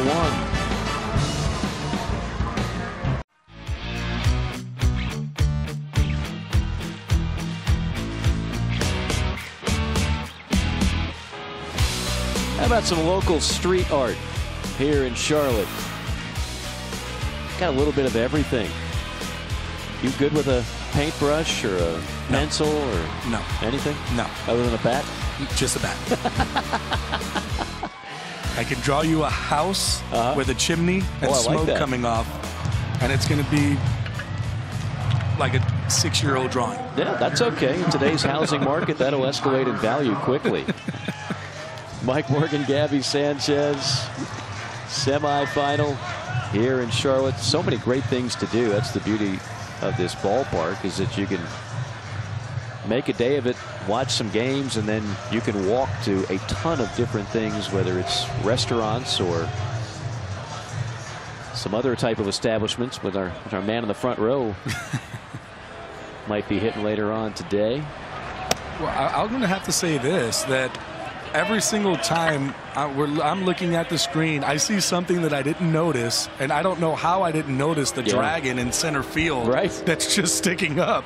But I was like, oh, I wonder where that dragon is. Oh, there it is. I've been looking at it all day. McDonough rolls one over to shortstop. And the center fielder is retired as Waddell makes the play for the first out here in the 5th. These two teams. There's the dragon. There's the dragon. I didn't even notice the dragon. And then all of a sudden I'm like, oh, that's a cool dragon. Where is that? Wait, it's in center field. Oh, there it is. That is cool. I can't draw that. No, that's not easy to do. I think every ballpark should have a dragon or some type of oversized reptile. I agree. Just They're adds to the fun ambiance. to look at. They are. Kids love it. You know the kids love that. Go take pictures with it. Sure. One gone for Johnny Butler. He's had a rough day at the office so far, 0 for 2. Came into this tournament hitting over 400, the average down to 390. I was going to say these two teams met back in the regular season, and Georgia Tech owned the Wolfpack, actually swept them. 9-2, 8-3, and 8-4 were the final scores. Outscored them 25-9, but again, this is a different NC State team now. And the way the Wolfpack are playing, that's why a lot of people were predicting, despite all the seeding, that NC State would be the team to beat. Notre Dame certainly had the best regular season, and I think they're a tremendous story no matter what happens. Of course, they're going to host a regional. They were picked last. They wind up winning the ACC regular season championship. But by no means would anybody say that they are the most talented roster. That could very well belong to NC State. When you think about it, I mean, the amount of talent on the teams that aren't left speaks to the depth of this league. One of the deepest years, I think, in the ACC. And that's why they're going to get at least 9, maybe 10 bids. That ball is hammered in the right field for a base hit. Butler's 1 for 3. Seems like every time we're talking about strength in college baseball, the conversation begins with the same two leagues, right? The SEC, the ACC. All due respect to Pac-12, Big 12. Big 10 has gotten better here of late. It's been a good year for some mid-majors. A lot of good stories in Conference USA and the American, but the SEC and the ACC routinely lead the way, and they also routinely lead the way in terms of the amount of players on major league rosters. Not a coincidence. Yeah, and I think that you're going to probably see 2 10-team leagues going in, with the SEC getting 10 and the ACC getting 10. I still believe that Louisville will be in there, because right now they're saying that they're out. I don't believe that one at all. With Notre Dame, you're right. They're not the most, you look at them and it's not like, oh, high-profile players, but they're the most consistent team. And they play really good defense. They've got starting pitching galore, where they almost have openers is what they have. And I think Jared just throws guys out there saying, well, if he doesn't do good within the first 2 innings, that's fine. I've got 9 other starting pitchers that I can throw. And then all of a sudden one guy will give you the 5-6 innings. And he's done a great job. The most thing that they really preached on was defense. Defense was the biggest one, and they went from being last a couple years ago to being the best team in defense this year. Oh, and how about the story? And Pitt's a great story in itself, and they're going to be in the NCAA tournament. So you've got Pitt led by head coach Mike Bell. You've got Notre Dame led by head coach Link Jarrett. And although Mike Martin is retired, how good he must be feeling. 2 of his proteges are now leading ACC teams into the tournament. That is out by a mile. A perfect strike by Parada. And you see just some of the tools by that talented young man. And that's why I'm telling you that in a couple years you're going to be hearing this man's name. He gets out there and fires a strike to second base, and he is out, in my opinion. I don't know why they're going to look at it. I guess maybe he tagged him too high, but it looked like to me that he got the tag in before the hand gets in. It is close. It's a lot closer than the live look, but I still think that he is going to be out of there. I don't think this one should take very long on the replay. I mean, that was a good jump too. Yeah. It's not at all like Butler had a bad jump on that, had a good jump, but Parada is just so good being able to get the ball out of his hand with some authority. Gets it out quick and hard.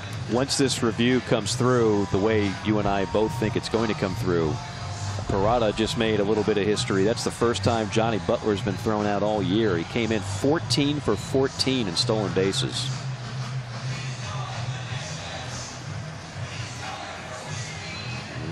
Again, the question is, did he miss the tag? I don't think so. I thought he had the tag on the lower back.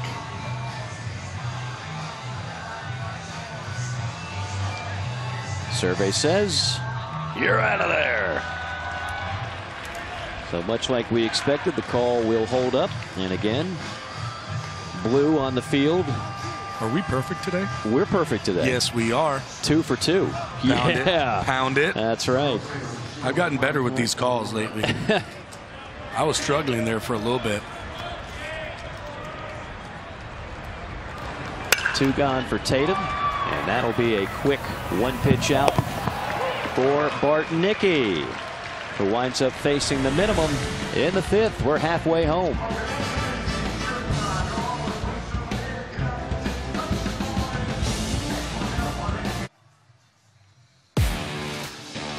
Beautiful day, beautiful city, beautiful Truist Field, site of the 47th annual ACC Championship. Not a better place in America to have it. Mike Morgan, Gabby Sanchez. Been a lot of fun so far today. Been a lot of fun for us in the booth. A lot of fun for the players. A lot of fun for some fans. Maybe even too much fun for a few. But how about our guy in row number 1? You know what? Some guys are they're just primetime players. You know, he was fighting it earlier. Combination of sun and, well, who knows what other factors there, but he's vibrant. The moment that the T-shirt mascot was coming through, he stood up. He was ready to go. You needed that power nap. That's all it was. That's all you know, it was. You got that breeze coming in. It was hot early on. You get the breeze. It puts you to bed. He was taking his little power nap. He wanted to be able to finish this game off. You know, the most important part of the game right now, the late innings. Yep. He's ready for it. He was not going to be denied that T-shirt. Got him, and what a catch. Yeah. The Dragon fired that one. Homer is his name. He fired that shirt. He easily picked it. Plus fielding for Fan in the front row. That's the scouting report that we've been issued. Reed, Compton, DeLeo, 6, 7, 8. Up for the Yellow Jacket attack. Georgia Tech trailing it 4-1. State scored 3 in the second, 1 in the fourth. The Yellow Jacket lone run coming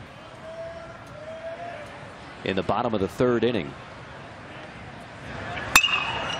There's a base knock to left field. Stephen Reed is 1 for 2. And Georgia Tech, that's the 3rd straight inning that they've gotten the leadoff man aboard. But give Sam Highfield credit. He has worked very well with traffic on the diamond. He has. You're right. 3rd straight inning. That's a 2nd straight with a hit. Drew Compton in the bottom of the 3rd got on via walk.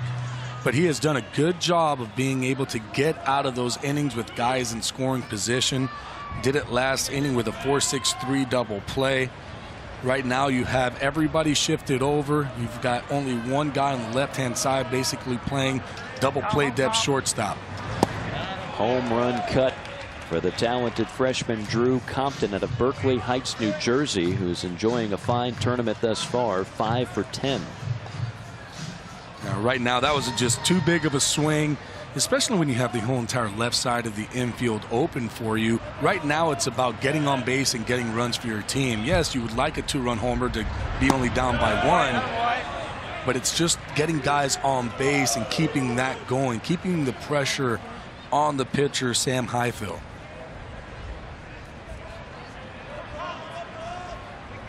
How about for Sam Highfield? Only 56 pitches so far in this game. Yeah, they've gotten all they could possibly ask for out of the freshman.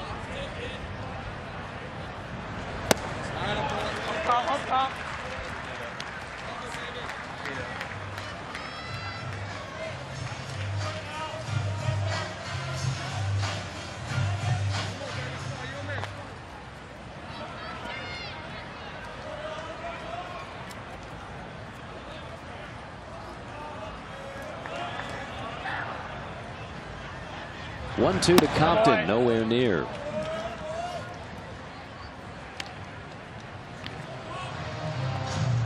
Right now for Compton, easy job, right? Choke up, you got 2 strikes, and just let that ball travel. If you let that ball travel, yeah, the fastball, you might be a little bit late, but that's kind of what you're looking for right now. But what it's going to do, it's going to keep you stayed back on the changeup or the slider that Sam Heifel likes to throw. Rocketed deep left center field. And there to make the catch. The Butler did it for out number 1. 1 gone for Jack DeLeo. With the baseball bat or the candlestick? In the museum. And you see the pitch count now at 62 for Heifel. This is not an overly deep staff for NC State. For that matter, it's not an overly deep team. And Elliot Avent will be the first one to tell you. He says, well, you know, we're basically winning with 13, 14 guys. But obviously those 13, 14 guys are really talented. They just don't have the luxury of maybe some of the other teams out there in terms of a terribly deep bullpen. A little powwow on the mound. I don't know why. Apparently they saw something from the dugout that they didn't like. Trainer went out there to check on Sam Heifel and see what was going on, but it seems like everything is okay. And he's back on the mound to throw. Well, Jack DeLeo made him work the first time up. He did fly out to right, but it was an 11-pitch at bat. We'll see what kind of patience he exhibits here. Takes a pitch on the outside corner for strike 1.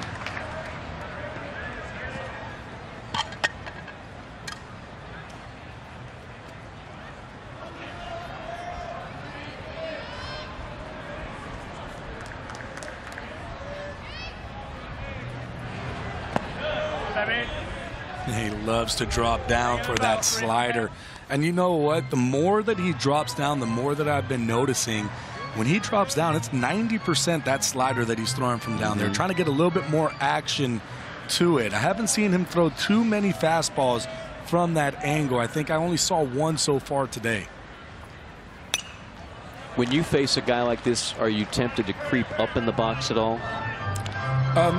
No, because he does have a fastball, 91 to 93, so I wouldn't try to just start to creep up.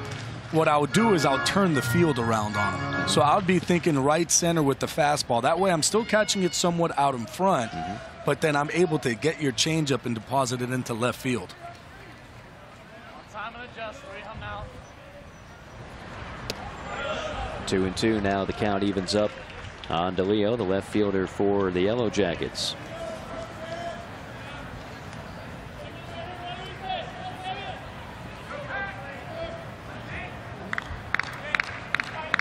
Georgia Tech, number 2 seed in this event. The Coastal Division champions. Bullet to third. They're going to go around the horn to turn 2. Menchik, Jarrett, Murr, twin killing, and Heifel continues to weave in and out of traffic. Oh, that's 2 straight innings where a double play is able to get him out of some traffic. This ball gets hit hard to Menchik, to Jarrett, to Murr. Double play out of the inning.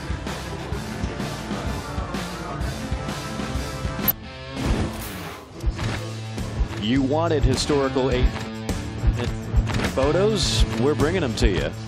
Over the 47 years of this great event, the ACC Championship has provided so many great memories, champions, and now venues. The first time it's been in the Queen City.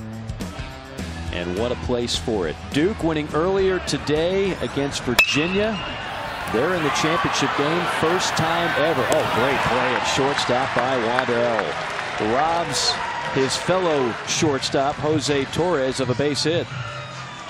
Oh, I don't think he saw the ball when Torres hits it. He's actually moving away. This ball gets hit. I don't think he sees it because of the shadows.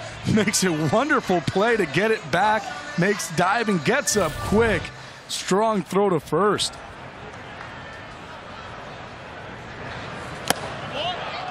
We told you don't be fooled by Bartnicki's ERA. He's been pitching much better, and so far he's looked impressive on the mound. Yeah, and you got those shadows right now, and for a hitter that is tough because the ball goes from light to dark, and it's not halfway. When it's halfway, it's really tough. Now it's a little bit more towards the mound.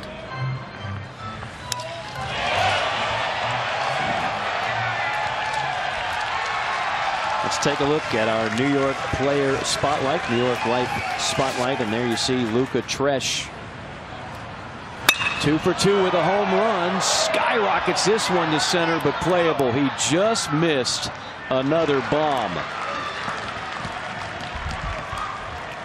Oh, he's feeling good at the plate because even those shadows don't mess around with him. He's still seeing the ball very well.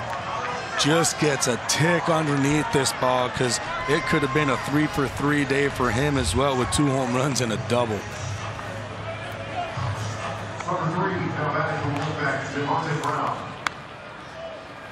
Two up, 2 down, and here's the 7-hole hitter, Devontae Brown. A walk and a ground out.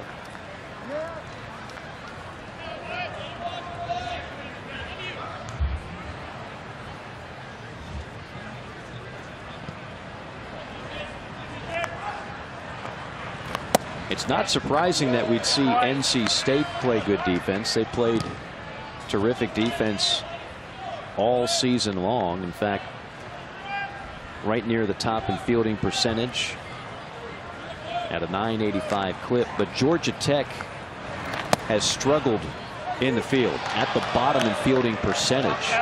But so far an errorless game and a fine play turned in there by Waddell. If you're going to start playing good defense and pitching well and hitting the ball, it's the right time to do it going into the tournament. Never too late to turn the corner and flash the leather.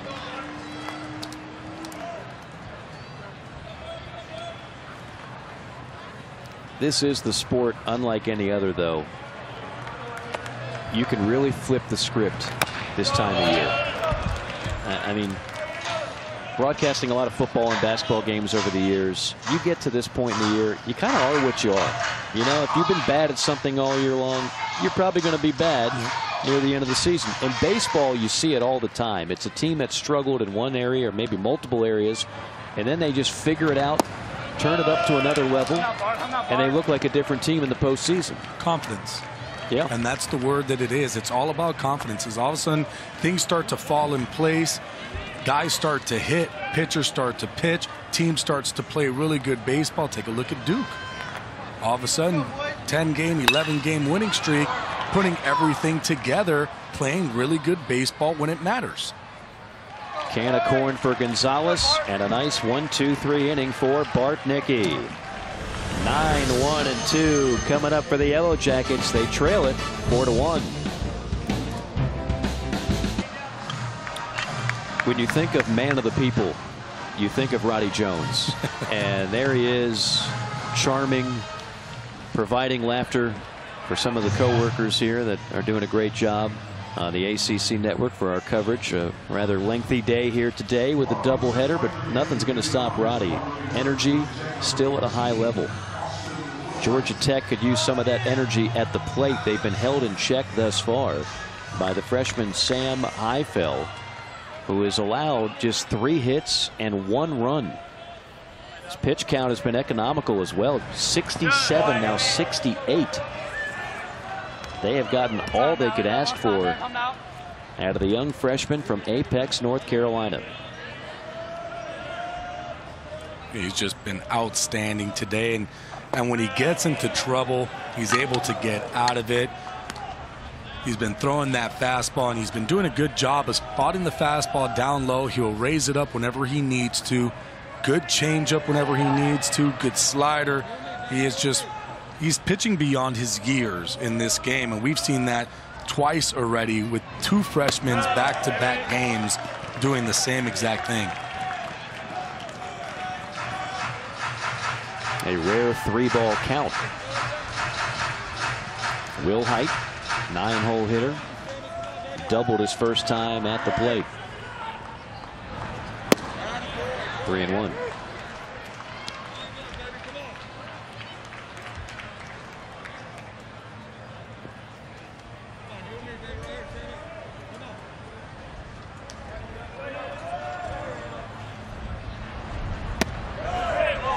strike two. Maybe today is just the day for freshman pitchers after what Luke Fox did for Duke earlier. Hey, that's what it seems like to me. I'm seeing all these young freshman pitchers and not letting the moment get to them. They're playing in a very meaningful game to get to a championship ACC game, and they're just ice in their veins.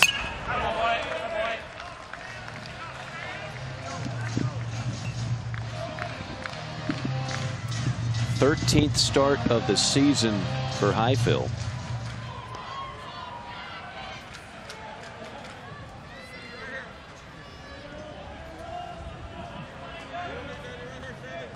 Taking a fight now. Let's go. Did he? Yes, he did. Linus Baker punches him out.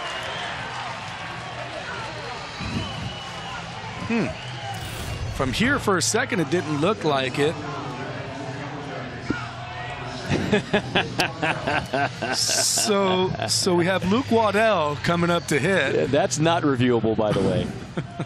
But I promise you this much: if it was, Danny Hall would be saying, "Take another look." There's a soft liner into left field, a base hit. Waddell is aboard. I mentioned Duke already advancing to the championship game. One of these teams will meet the Blue Devils tomorrow. North Carolina State, all 3 games were postponed, so they never actually got a chance to go head-to-head with the Blue Devils. Georgia Tech did and wound up losing the series 2-1.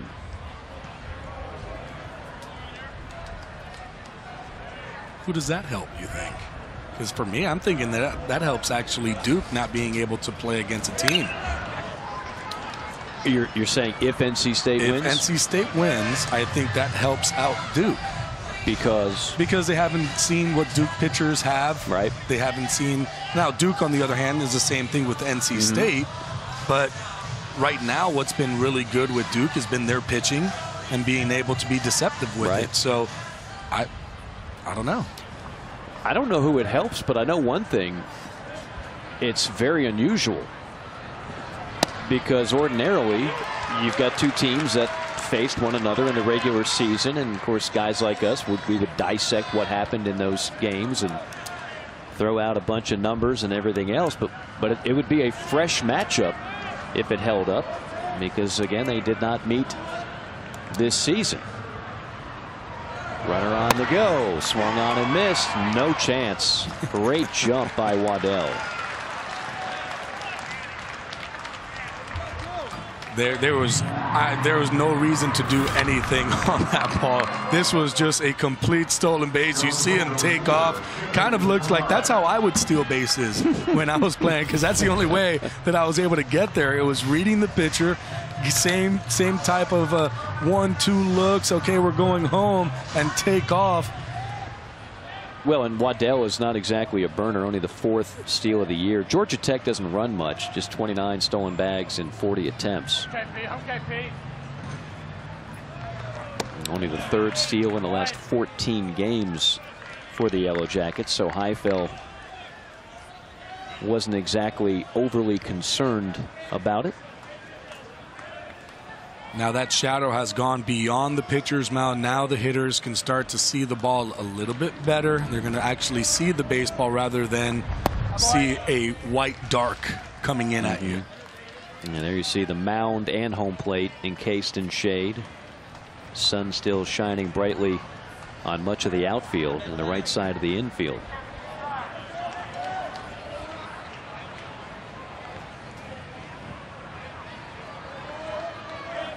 Parada, dangerous hitter, chops that one foul. Parada in the 3-hole, hitting .330 on the year. Mentioned those names. Veritek, what a great career he had, both in college and the pros. Wieters, who was both a catcher and a pitcher at Georgia Tech. He doubled up as their closer. I remember doing their 05 regional. He did everything. Great talent. Former high school teammate of one Justin Smoke, also in the big leagues. Won't be long before Joey Bart is a regular behind home plate at the major league level, and probably I hate to put this much pressure on him, but heck, he's heard it before. Don't be surprised if you see Kevin Parada at a major league ballpark in time. It has become Catcher U on the flats of Georgia Tech.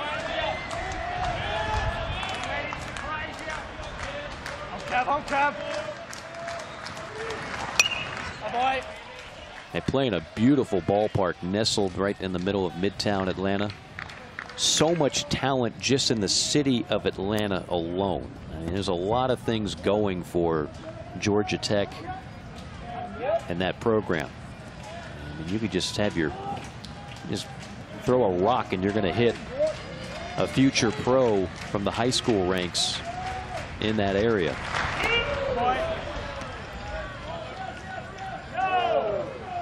But this is a year and a team where they want to get rid of a nasty streak. They have not won a regional since 2006.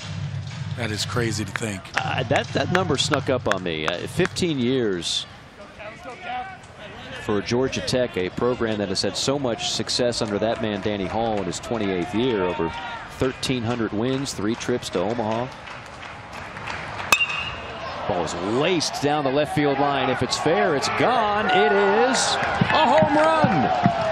Fair ball. And this game has changed big time. Barada with a blast.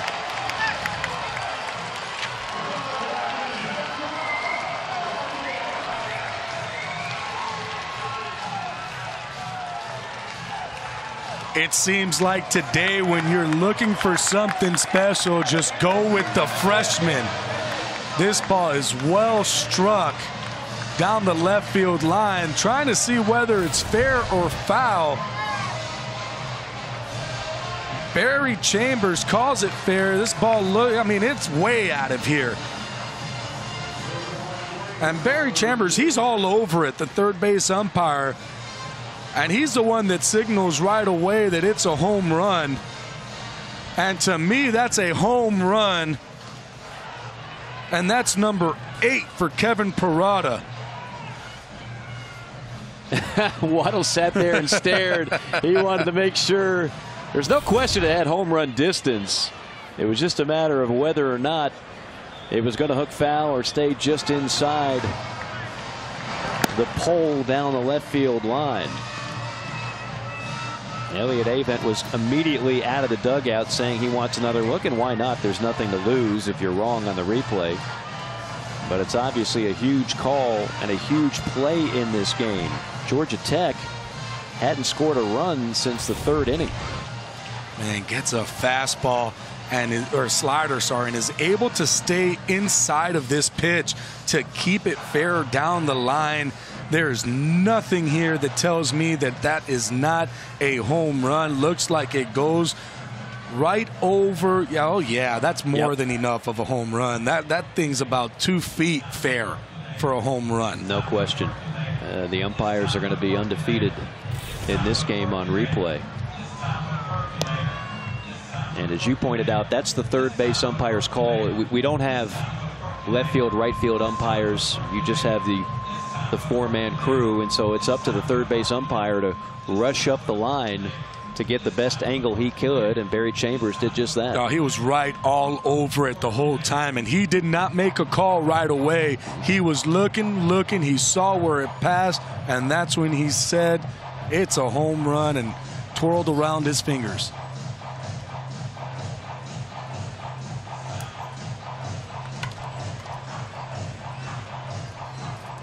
We got a nice little breeze coming in now. We do. It's nice. Yeah. We're going to have even more of that tomorrow, from what I understand, if the forecast holds up.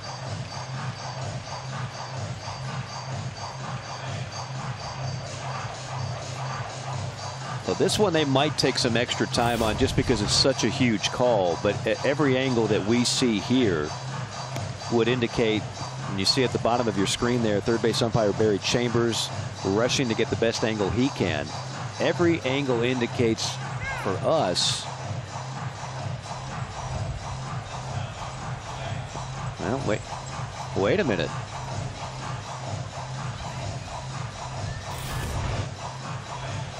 Well, maybe we don't have the best angle. Well, I will say that that angle right there shows that it's a home run.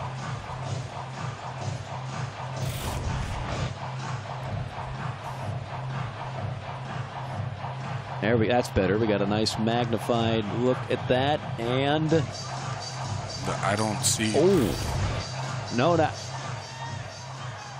foul ball. Yeah, no. On that last replay, I actually think they were right to overturn it. If we could go back to exactly what we just saw. Watch at the tail end. But it's where it goes over the foul pole. Well, it goes to the left of it. See? Just back it up a little bit. Oh, it does. Yes, it does. Oh, goodness. No wonder Elliott Avent was so adamant about it. He had a better angle than even we do on replay because he's on the first base dugout, so he is looking right down the third base line. And even with as good as our camera work was initially on those, you couldn't tell. But Elliott Avent is sitting there, and poor Danny Hall's got to be saying, come on, man. That's the play we needed. So change everything. It's 4-1. The count is 3-2 with 2 outs. You know what got me? It was the cow. It was the cow. The cow is the cow with the white. Yes. And that ball just goes right next to the cow. Blame it on the cow. Yeah. Oh, we've been here a while. No, you're absolutely right, though, because the cow is white. A little bit of black in the coloring there. But the ball is obviously white. Parada, meanwhile, draws the walk. So cross off home run in your scorebook. Put base on balls. The tying run will come to the plate in Malloy. I'm going to have to say that I'm looking at your scorebook, and you do have a pencil, which means that you can erase it. I can. But you completely just scratched everything. I was so disgusted with the whole thing, I wasn't even going to put the eraser on it. I just did my scribbling best. I'm over here with a whiteout. I mean, you're like teacher's pet over here. You got your whiteout. Your penmanship is spot on. I mean, look at that's beautiful. Thank you. You can't read mine. I have the... You have. It's not good. You have the doctor's handwriting. Exactly. I'll be writing out prescriptions later on. Well, poor Danny Hall is. I don't. It's one of those again. If you have the vantage point of Georgia Tech's dugout, it's a home run. It's a home run. If you have our vantage point, if you have our vantage point, it looks like a home run. If you have the vantage point of where Coach Avent and NC State's dugout is right down the line. Right down the line, you can see exactly where that ball curls to the left of the cow. I've never said that term in the history of calling baseball games. It curls to the left of the cow, and here we are, 4-1 instead of 4-3. That's what you love about doing play-by-play for baseball.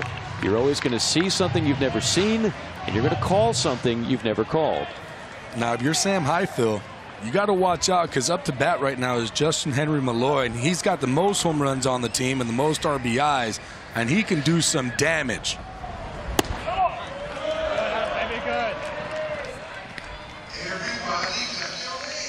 87 pitches now for the freshman Highfield, who gets a reprieve after serving up a long line drive, but just foul. Hey, on go, baby. Ground ball to second, backing up on it. Jarrett, side retired. Huge recovery, a huge call on replay. That's why it's there. And we head to the 7th, 4-1 our score. Hello, Mr. Cal.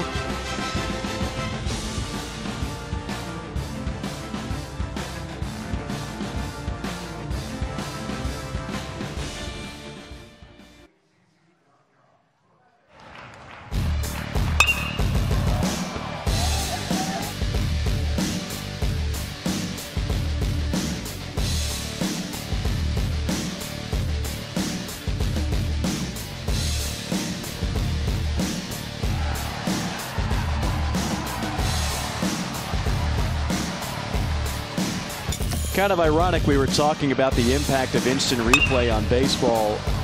Well, this becomes the call of the game, and it wouldn't have been called properly had it not been for instant replay. Called a home run on the field, but when you zoom in, and again, they have the high-tech DB Sports system over there to our right, so they're able to do all kinds of stuff to make it as crystal clear as possible. On that angle, the right call was made on an overturn of a home run ball hit by Parada. That would have made it a one-run game. Momentum would have been squarely on the side of Georgia Tech. Instead, Parada winds up walking. Malloy bounces out to second. Side retired. Goose egg on the board. And the Wolfpack maintain a 3-run lead as we are set to go in the top of the 7th. Menchik, Jarrett, and Murr, 8, 9, and 1, due up for the Wolfpack.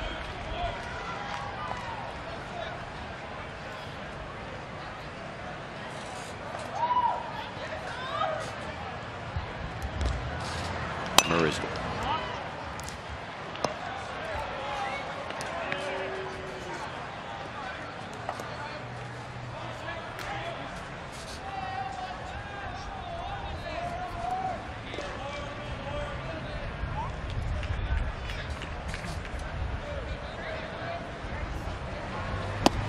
pitch inside to Menchik, who's popped out to second. He's struck out. Home now, want to hear it? Young man from the Czech Republic, starting third baseman.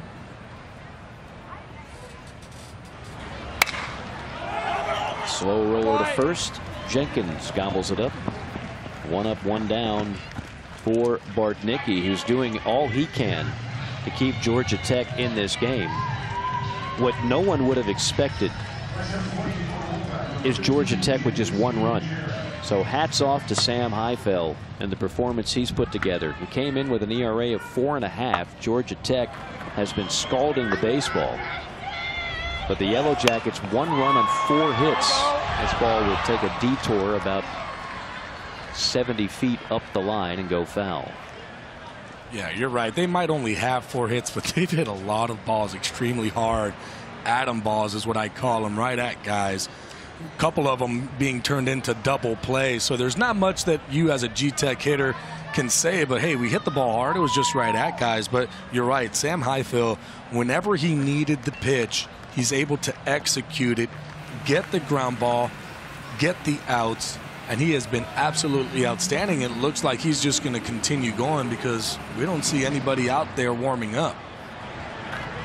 Well, as I mentioned earlier, this is not a deep pitching staff for NC State. They've been working the same 4 or 5 guys for much of the year.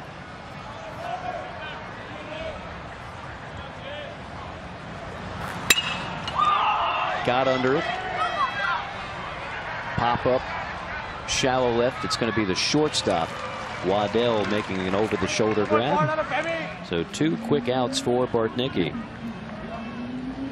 And Bartnicki's just been outstanding coming into the ball game and just doing what he needs to do, which is keep NC State from scoring. And that's a really good offense, and he's just been able to come in, throw the fastball where he wants it, throw his off speed where he wants it, and he's been doing a very nice job for Georgia Tech. Chop to first. What a quick inning. Jenkins unassisted. 1-2-3 inning for Bartnicki. Georgia Tech has had late inning heroics all year. They're going to look for some more. He's just a freshman. His name is Sam Highfell, and he is dealing today.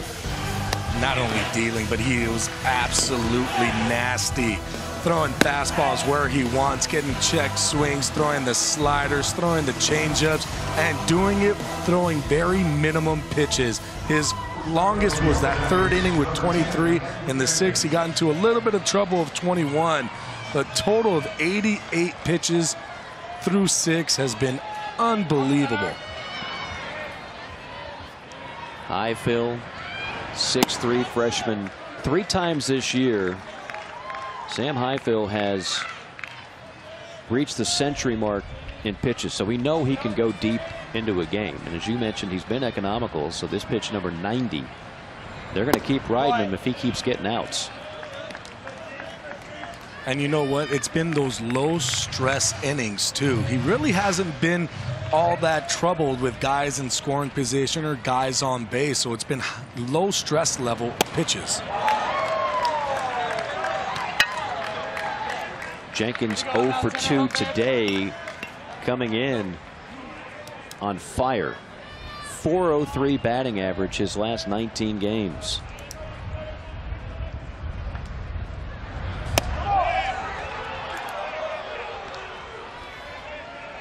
Andrew Jenkins, when asked if you could meet anyone dead or alive, who would it be? Mike Trout. So he went with the live person. He did. For me, Trout would be in my top 5. James K. Polk would be in there somewhere. 11th president of the United States. I don't know. He just seemed like he'd be an interesting. Like, not Abraham Lincoln, Polk, you know? Just, I hear Polk, he was a fun time. Okay, I get you. I mean, me?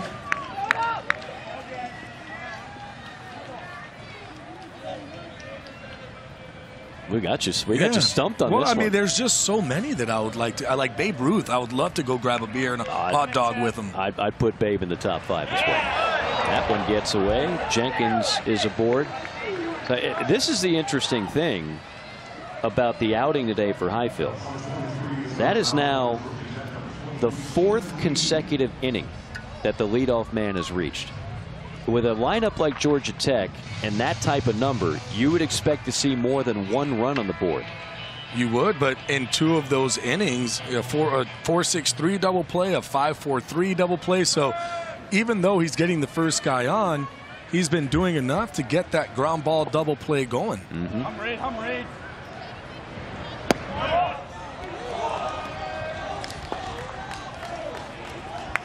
Correct. That's 4 out of the last 5. Will Height did lead off the 6th inning with a strikeout, but 4 times in this game now, the leadoff man has reached for Georgia Tech. Time to go, 2-3. But you mentioned 2 of the biggest plays in this game, those double plays, 1 in the 4th and 1 in the 5th. Those are deflators. It's not just the circumstance and the outcome of the play. It's psychologically how it takes you out of an inning. And NC State has, they got the momentum with a 3 spot in the 2nd, and they've just held on to it ever since. And not only that, they were both well hit balls. Yeah. So they were both hit right on the screws, right at somebody, which for a team you're like, good Lord, if those balls are getting by, all of a sudden we got movement and action going. But you got to give credit to the NC State defense as well, being able to make those plays on those hard hit balls and get the double play. And talk about a clean game, an errorless game up to this point. And NC State, I always look at 975. If you've got 975, that's a good fielding percentage. NC State comes into this game 983. They have been outstanding in the field.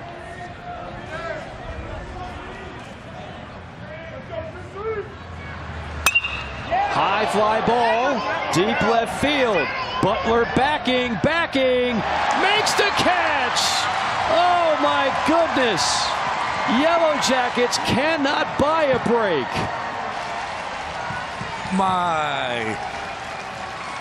And you have to see whether or not on the replay at second, whether he touched second base on the way back. I don't know if he did, but this ball was well hit and so unfortunate because of where it was, right into the corner for the play to be made. Butler just does a great job jumping up, snagging the ball, and getting that ball in. I mentioned that this is a creative layout for a ballpark, right? There's nothing cookie cutter about it. The fence juts out about another 5 to 10 feet right where that ball is hit. You see that in left center field, that kind of unusual angle.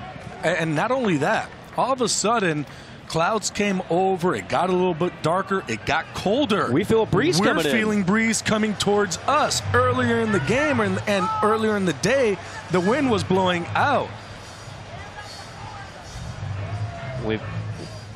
It's gone from 81 degrees to 75 with a breeze coming in. In short, that's a home run about an hour ago. And now this is the home run. So it goes. Now when you come back, you got to touch it. Does he touch the base on the way back? I don't know if that left foot touches it. We're going to take a look real quick. Does it touch the top of the base as he's coming back over? You've got to make contact with it. That's I don't know. I'm going to need a little more than that. That's a tough one. We're trying. That just hurt my vision. Now, again, they might have another angle. That's not the one that's going to overturn anything. No, that's not going to overturn a thing. The wind has picked up to 13 miles an hour, and as Gabby mentioned, we can feel it coming in. That ball is gone an hour ago. Yeah, well, I was looking at the flags about 2 or 3 innings ago, and the flags were straight out to left field. I'm looking at the flags now, and they're straight down, and even one's coming in. So we look at the flags right now, and they're straight down, but we can take another look at it. Oh, umpire, you're blocking it for us. That's Linus Baker. He blocked our best shot. He got us. Yeah. He got us.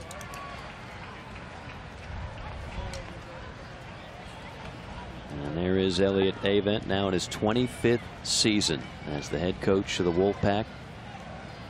An assistant coach before that at NC State.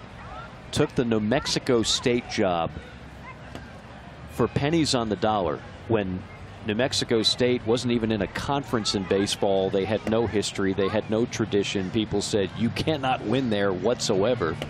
But he felt like if he was ever going to be a head coach at a high level, he had to take the job. Did some good things in Las Cruces, New Mexico.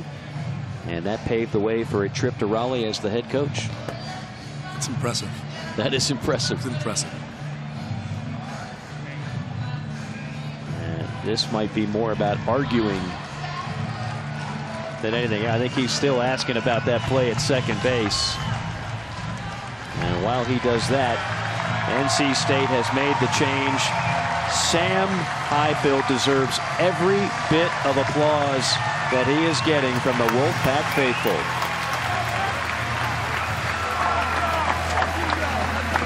I mean, I kind of have to applaud.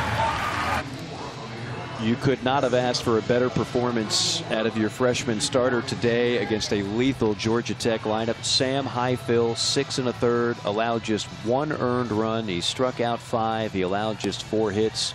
He's responsible for the runner on first base and a 4-1 lead. And we see one of the top guns out of the bullpen for the Wolfpack, Evan Justice. Ooh, Evan Justice just absolutely nasty. 92-96 from a low 3/4 slot. Slider has taken a big jump. It's 83-86. He's thrown it a lot better with a lot more command. What you didn't see there in that cavalcade of numbers is that he does lead the staff with 7 saves. Nobody else has more than 1 for NC State. So Elliott Avent is not taking any chances, and he's not wasting any time. He's going with his top dog out of the bullpen with a runner at first, 1 gone, and Compton at the plate. Well, Avent knows what Georgia Tech has done, especially as of late, and the way that they've come back. And you're not going to just go out there and throw somebody that you're not going to trust. You're going to bring in the guy that you trust the most to get you out of this inning and keep a 0 on the board. There's a bullet. How about a 3rd double play? Jarrett steps on the bag, rifles to Murr, and the Yellow Jackets have hit into 3 twin killings. Oh, man, how beautiful is this? If you're an NC State fan, ball gets hit hard.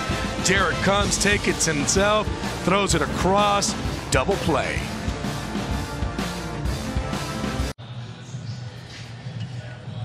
Georgia Tech hasn't hit into 3 double plays in a game all season long.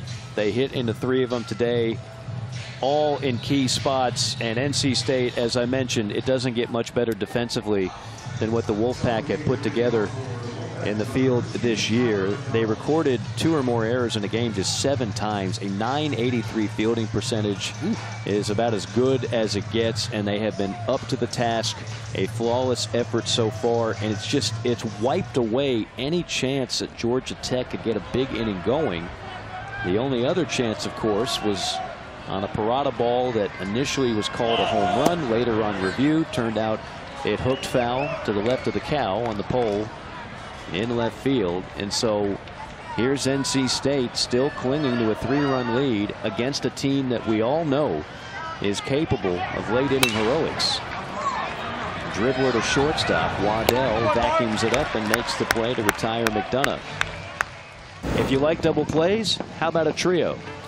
Oh, you got a couple of them. All of these are hit hard. Jarrett to Torres to Murr.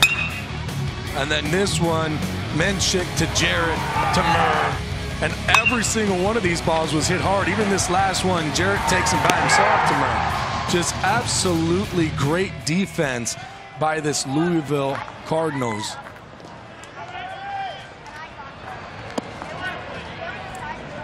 Wolfpack outstanding all year long defensively. And now they're trying to get some insurance. Here, I got you. Got the wrong shade of red. I did. It's okay. I had the wrong shade of red. That's my fault, Wolfpack. Don't get mad at me. Don't start yelling at me. I apologize. Well, you're still making a strong case for Louisville I was. in the NCAA in the NCAA. tournament. They're still in my frame of mind. That ball is ripped foul. Butler 1 for 3 today, a single and a pair of strikeouts. I got to be honest, the game 1 was the kind of game I thought we'd have with Virginia and Duke. I did not expect 4-1 to be the score in this one in the 8th. No, I was expecting a 10-8 ball game with a lot of offense, pitchers coming out of everywhere. I was not expecting for both pitching staffs to do what they have done against really good hitting ball clubs. Way to pull the string, Bartnicki. 76 miles an hour for the strike. You know, pitching and defense for both teams stellar. Right now the Wolfpack have the best of it, leading it 4-1. Again, the winner plays Duke tomorrow. We'll be with you at noon on ESPN2. Can't wait for that one. A 47th ACC champion will be crowned, the first time it's ever been done in the Queen City of Charlotte, North Carolina. Bartnicki continuing on his longest outing of the year. He's been great. And still throwing hard, too. Still 92, 93 miles an hour. Velocity is still there. I was expecting, at least at this point, to see that velocity drop, but he's still got some in the tank.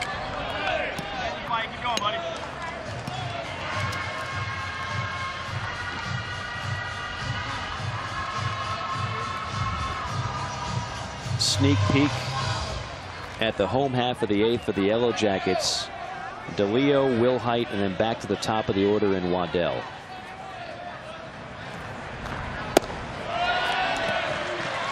And the moment we start praising Bartnicki, a 1-out walk to Johnny Butler. That's what happens. It happens that way. Or maybe he's just seeing how everybody else is turning double plays and said, I want to have in on that one too. I'll walk a guy and see if I can get the double play. I doubt that's what he's thinking.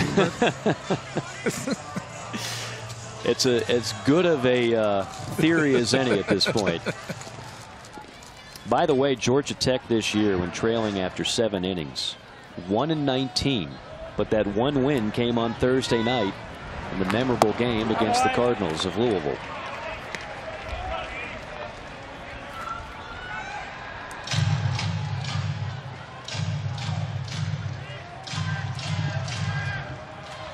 Tatum 0-for-1 has had some really good at-bats. Walked his first 2 ABs and he even got a stolen base. Man on first with 1 out. You're looking at for him to just get something going in the gap. Try to let that ball get deep, especially lefty-lefty. If you start to pull off on that fastball, you're just going to eat up a whole bunch of sliders and change-ups away. You don't want to do that. So a lefty-lefty, try to think left center gap.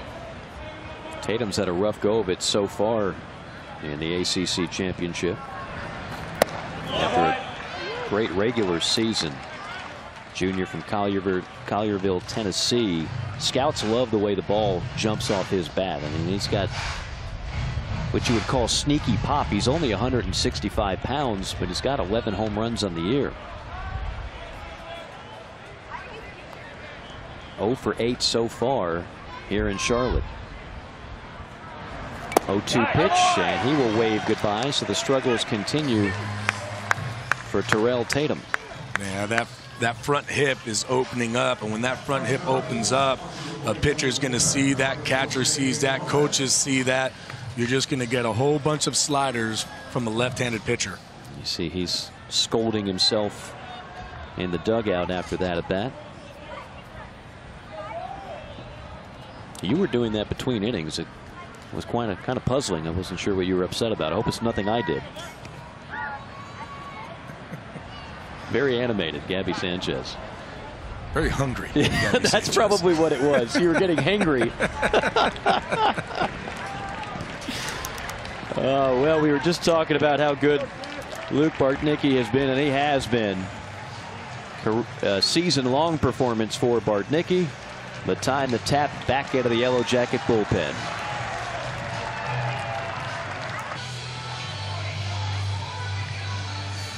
Won't be long before nightfall is upon us here in uptown Charlotte. Beautiful sights of the Queen City.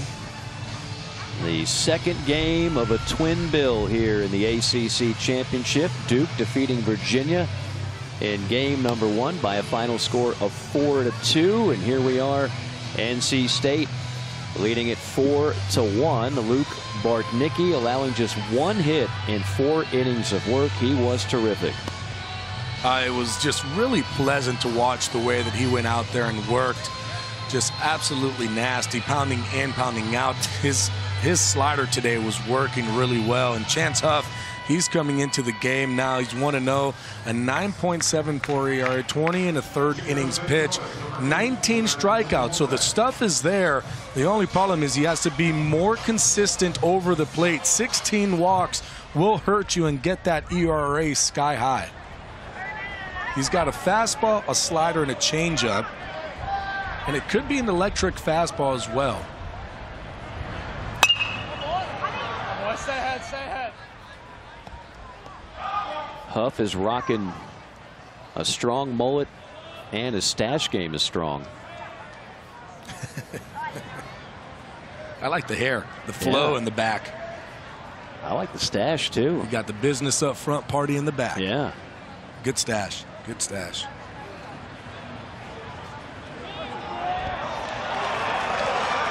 And we've got a balk.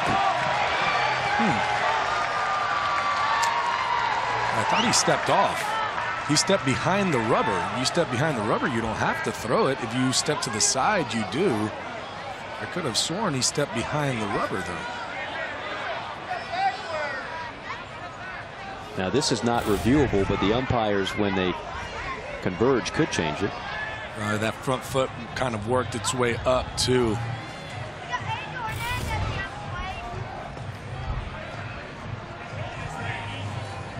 That's typically when you're not going to win, when you argue. There's nothing you can do about that one. If they called it, they called it. Whether you're right or you're wrong, you can go back and look. What I thought is if you step behind the rubber like he did, he cleared himself behind the rubber, that it wouldn't be a balk. But he did have that front foot move first, which that right there tells me that it's a balk. Some nifty footwork, I'll say that much. Line shot center field, base hit. Rounding third and coming home is Butler. Torres with an RBI single, and the Wolfpack lead it by 4. Oh boy, a big balk call. is what gets the runner in scoring position, and Butler gets into scoring position because of it and ends up scoring on the line drive by Torres. Absolutely wails on this slider out over the plate, hits it hard to center field.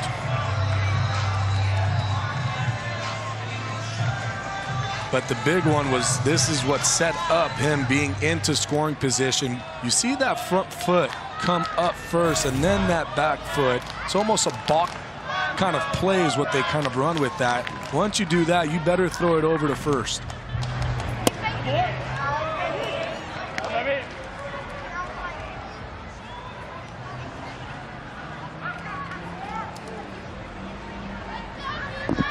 Luka Tresh has had a fine day at the plate. A double, a home run, and 3 trips to the dish. Yeah, that last fly out to center field too, right to the warning track, hit it really well. So he's hit the ball hard all 3 times today. The home run was his 12th of the year.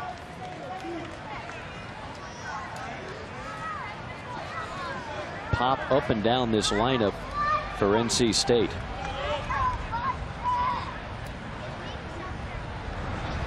I mean, you've got McDonough 13 home runs, Butler 12, Tatum 11, Tresh 12, Devontae Brown 9.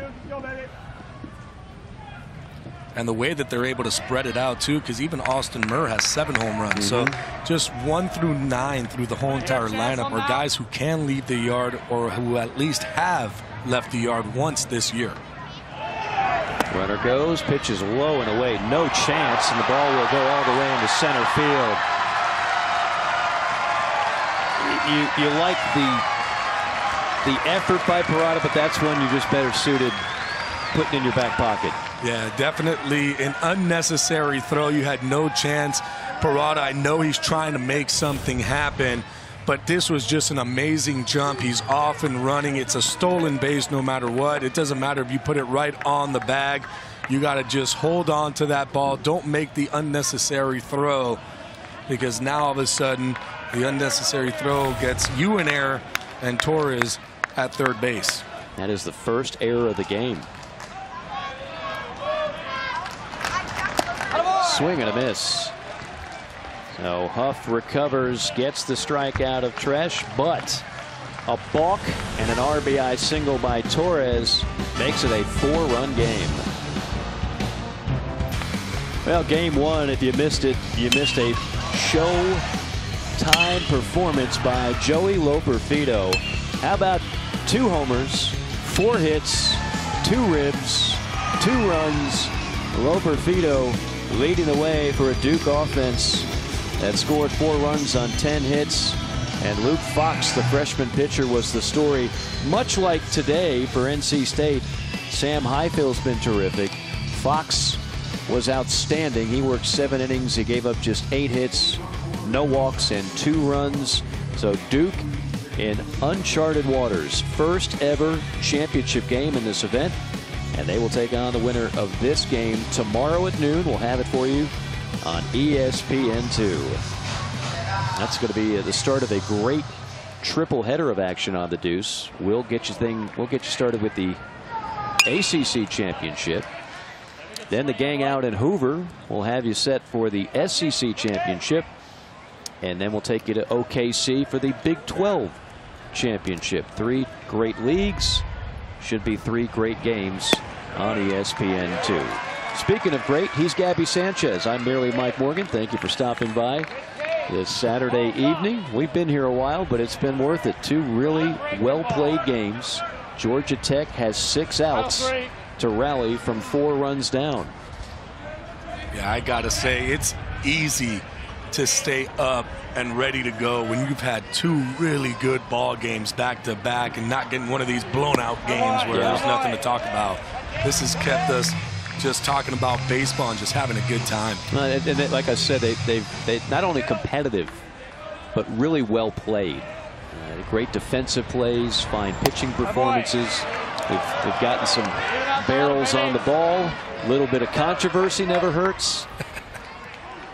4 really good teams that are all going to be playing in the NCAA tournament, but only one will be crowned ACC champion.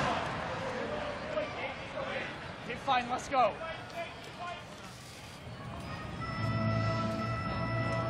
Georgia Tech hoping to tap into that cardiac jacket mode here. They've won 3 games in 10 days on walk-offs, including a memorable 5-hour win against Louisville. To third. Menchik makes the play for out number 1. How about this cardiac play? It was the cow's fault. I'm going to blame it on the Blame cow. it on the cow. Who could forget that great hit song from the 90s, Blame It on the Cow. And then into the corner. Another ball could have been another 2-run home run. Just not to the right spot of the game. You just can't get enough of the cow. He's got a really intense look about the whole thing, too. He's kind of looking at us like, I could have told you that ball was foul. I'm looking right at it. It's a cute cow, too. It is adorable. And I love it. Eat more fowl. Yes. F-O-W-L. I don't think Danny Hall is amused by the cow, the play, or this game right now. He would love to see another fantastic comeback. He's going to have to do so with nobody on, 1 out, and the 9-hole hitter Wilhite. And he waves goodbye. Overmatched. Yeah, that was overmatched very well. And it was just, here's a fastball, here's another fastball, and I'm just going to throw this last one by you at 95 miles an hour. 2 gone for the leadoff man, Waddell. What a great career he has had in Atlanta.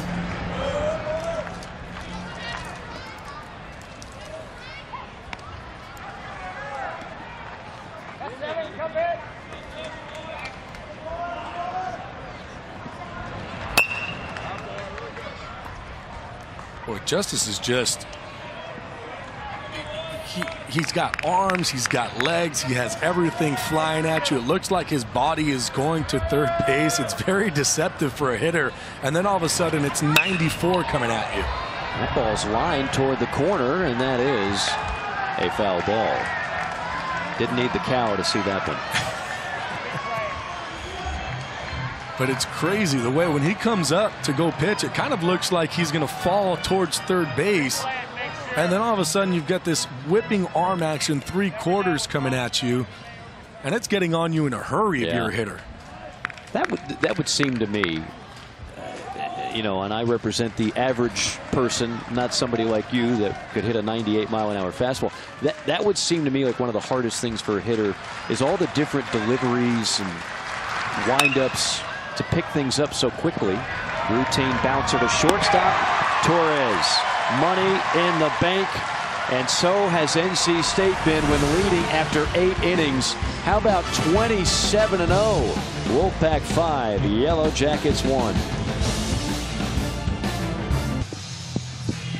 We have reached the 9th of this ACC Baseball Championship semifinal. Game number 2, the winner meeting the Duke Blue Devils tomorrow at high noon on ESPN2. Mike Morgan, Gabby Sanchez. By the way, a sneak preview of the forecast for tomorrow, Gabby. We have enjoyed this cool breeze that has come in, kind of cooled off the temperatures. Tomorrow, first pitch, the temperature expected to be 65 with a high of 72. I didn't bring a jacket. I didn't either. Might have to go to the gift shop. Get some ACC swag in the long sleeve variety. And I don't have anything other than short sleeves. Did not expect that. This would normally be about 94 degrees this time of year. Devontae Brown, Menchik, Jarrett, bottom third of the order, up for the Wolfpack.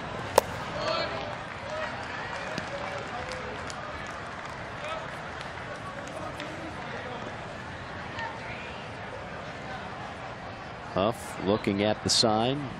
Those big cards on the wrists that you see for a number of college baseball teams. Bullet to third. Nice job by Malloy.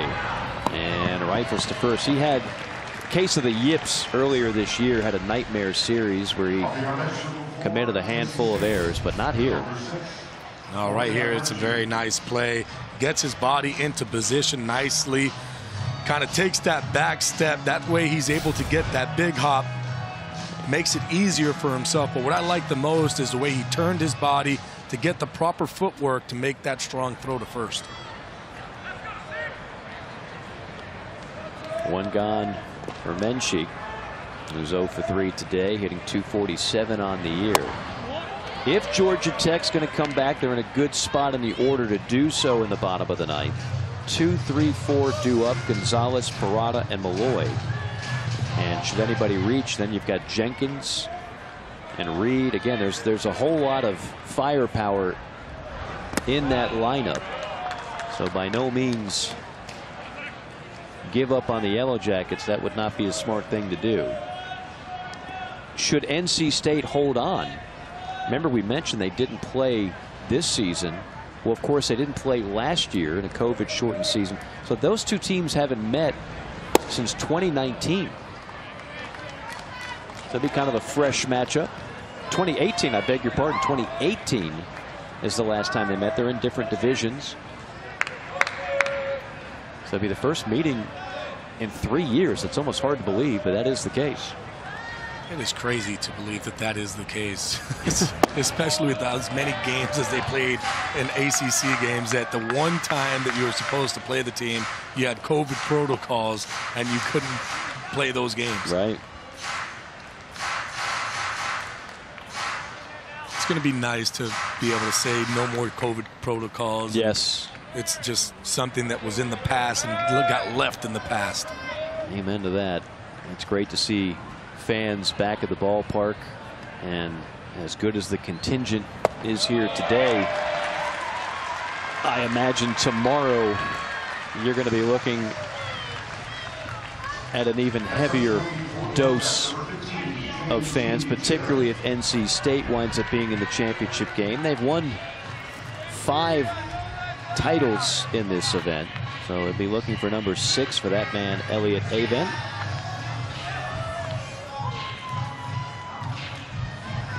He loves this team. I mentioned the story how they got off to that rough start. He never lost faith in this group.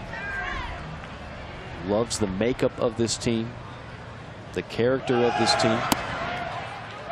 And that's going to be a steal again. No chance on that one for Parada.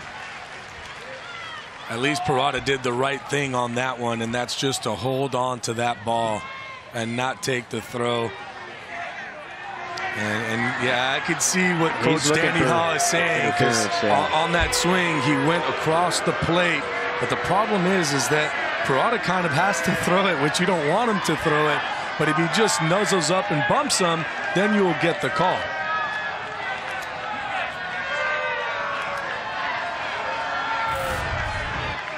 So here you see why Danny Hall is so mad.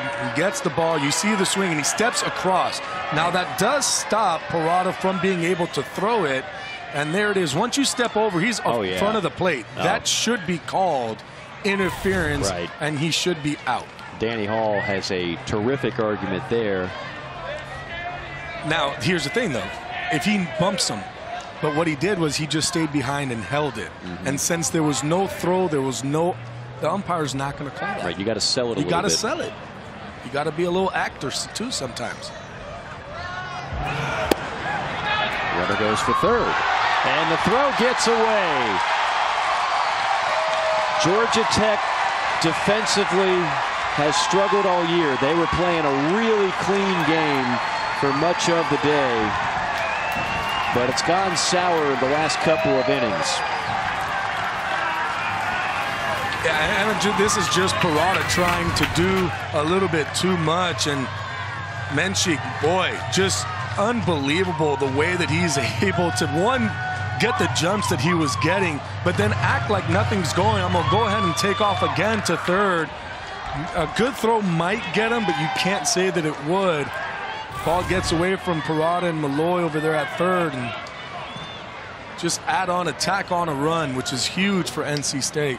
What a valuable run that is. Takes the grand slam out of play. A 5-run lead instead of 4, and now Jarrett gets hit.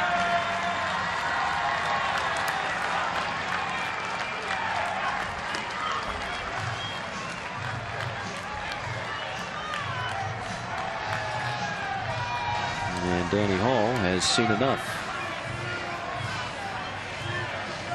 So we say goodbye to Mr. Huff and hello to a new Yellow Jacket hurler when we come back.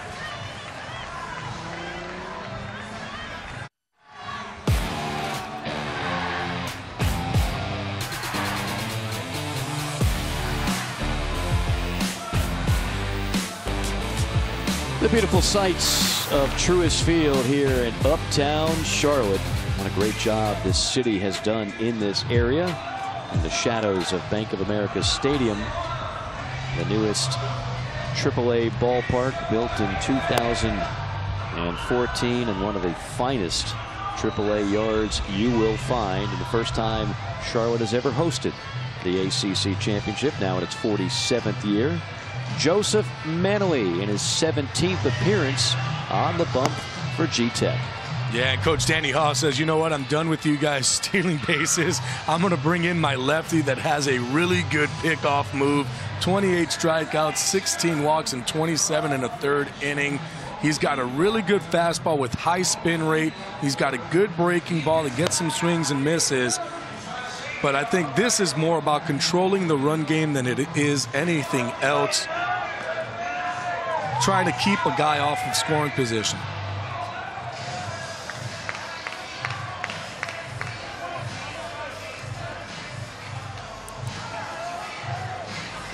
Leadoff man Austin Murr is 0 for 4.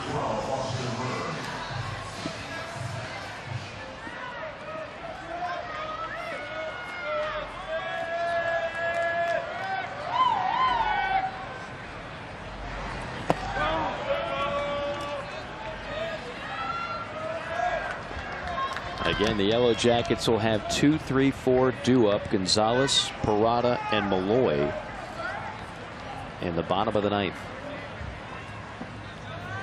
It's going to be a tall task, but if a team can do it, it would be these Yellow Jackets. They've done it already 3 times in the past 10. They just finished doing it again in this ACC tournament. Well, I mean, you think about, and this is where the frustration boils over if you're a head coach. In the case of Danny Hall, you can see the anguish on his face. The 4-1, you get that. Like NC State earned it. But then in the 8th inning, a 1-out walk to Butler and then the key balk. So that leads to 1 run. And then here, you know, you just get a little bit sloppy. You hope for an interference, batter's interference call. It doesn't happen. So you give up another run. So these last 2 runs, those are the ones you're like, if we could have just kept this 4-1, that is more than manageable with our offense. Well, you look at this inning alone, and Menchik, he gets on a walk and steals second, steals third, and in a couple pitches he's home, and it's all just by using his legs, and that's something that Danny Hall is going to look back at and say, hey, if we don't have a play, we can't try to just make something happen. We got to be smart with the baseball, and it's something that you're going to be able to use if they're not able to come back in this game for the NCAA tournament.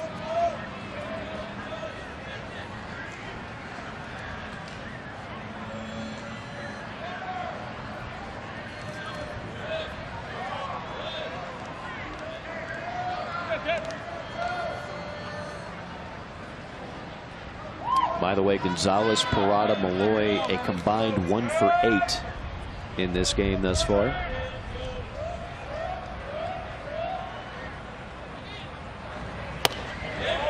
Over the plate, but high.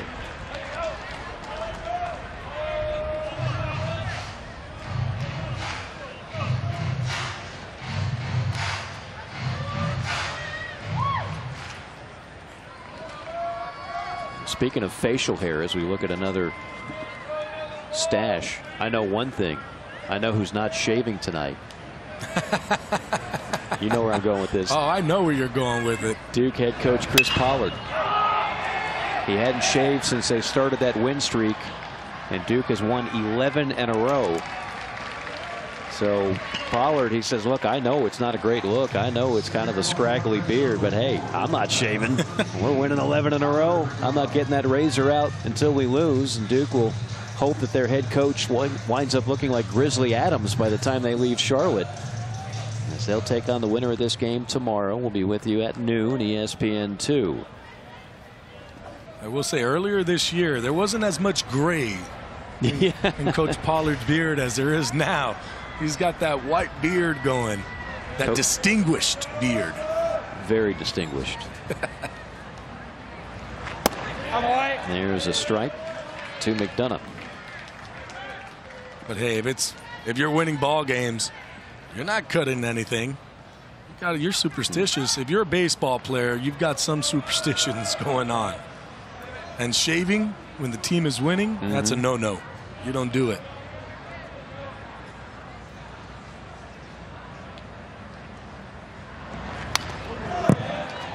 So you're saying you had a couple of winning streak beards in your time? Had some playoff beards, absolutely. Yeah.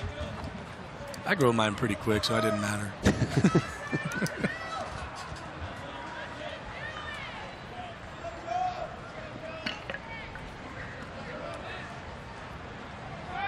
Oh, there we go. There's a man on a winning streak.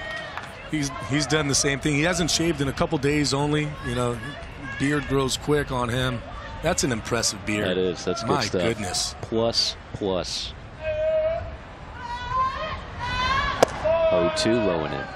I think if it winds up being Duke, NC State, I mean, there's obvious storylines there with Tobacco Road and a long-time rivalry with those two programs, but they're contrasting in terms of the history. I mean, NC State's been good for quite some time now under Elliott Avent, and as we alluded to in the last game, what Chris Pollard has done in a short amount of time over the last few years, he's completely turned around a Duke program that was dormant and made them a power.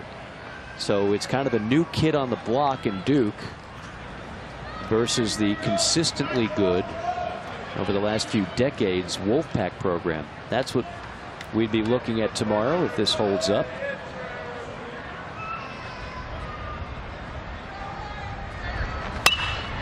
High fly ball, towering shot to left field. And gone. No controversy on this one. We just had to wait for it to come down.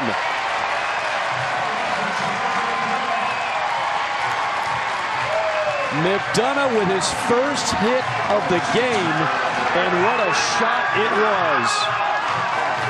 And what a shot, you're right. He actually hit the cow. This way we knew that it was going to be a home run because it hits off that foul pole, but gets a slider coming in, keeps his hands inside, is able to keep the ball fair, and go ahead and hit you a little bit of a cow right there so we know that it's actually a fair ball. Boom. Never has a cow gotten this much airtime in the ACC championship.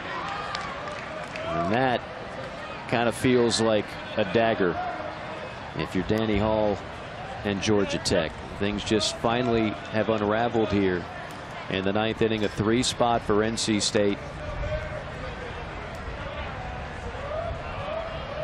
And right now the Wolfpack can smell an appearance in the championship game tomorrow.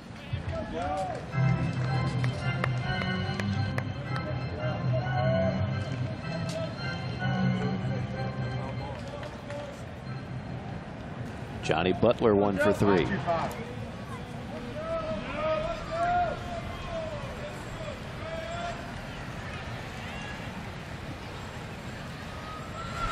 On top of everything else for Johnny Butler, has had a sensational season and no doubt is enjoying the success of his team and his teammates You got a chance to hit 400, man. I mean, that's something you're talking about when you're 85 and you're in the retirement home. You can tell everybody, hey, I hit 400 in a season. Off the end of the bat, still carrying. And that ball went a long ways. But while the side is retired, the Wolfpack play 3, and Tyler McDonough unloads. Oh, he unloads. He gets a little slider in on the hands and pulls it and hits his 14th home run of the season and just opens up the lead for NC State. 8-6-0 for the Wolfpack. Another errorless game for one of the top defensive teams in the country. 1-4-2 for the Yellow Jackets. Last call for Georgia Tech here in the bottom of the 9th. The winner will face Duke tomorrow at noon on ESPN2. NC State, the number 3 seed, but if there was a Vegas line, and heck, there might be, I don't know, I didn't check, but most of the people you talk to around the league kind of favored NC State in this event. So it would not be a surprise if they wind up getting there. For the Duke Blue Devils, the number 9 seed, that is a surprise. 11 in a row for Duke. So they'll have all the momentum going in, but NC State would be an awfully hot team as well if they hold on here in the 9th. Evan Justice still on the bump. The junior left-hander will try to lock it up here. Oh my God!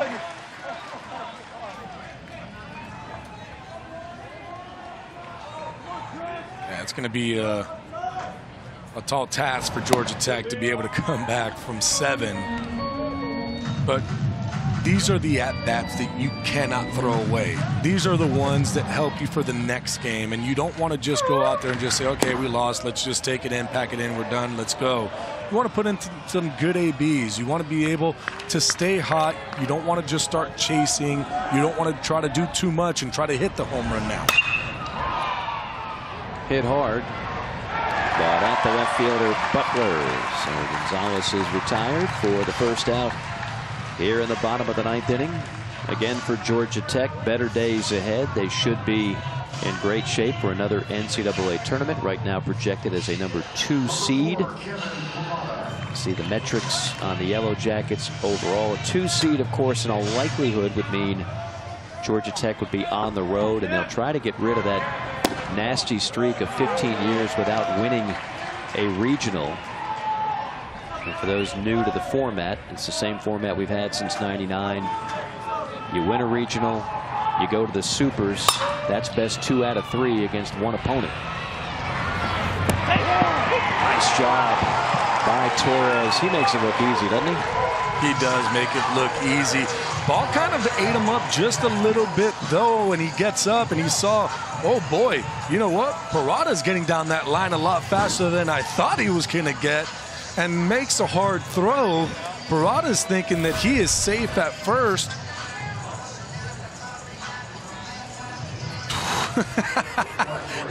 They're not overturning that. Listen, Ty doesn't go to the runner. Thank you for saying that. That is not the rule. It's not in the rule book. People say it all the time. It's never been in the rule book, and it's not in the rule book now. It is not, and if it's a tie and they call an out, it's an out. The only way that can get overturned if it's shown that he actually beat it before the ball hits the back of the glove, and I don't think he does. I don't see how this is going to get overturned. Yeah, I'd be surprised as well. And again, bang-bang plays on the bases rarely do.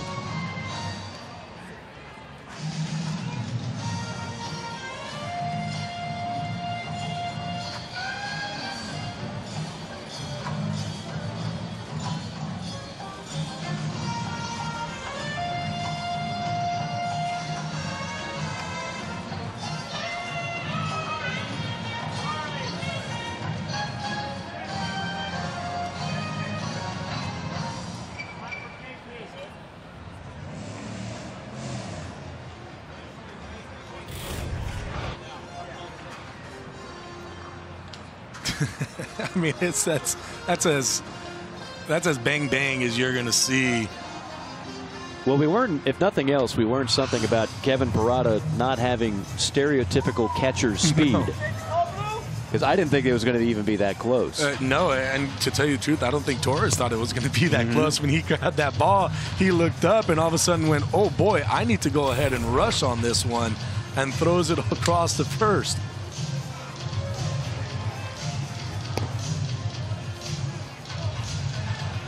And it's just impressive when you see in an 8-1 ball game, a guy getting down the line on a routine ground ball. There's the confirmation, and we are 1 out away from conclusion here in Charlotte for the second semifinal game.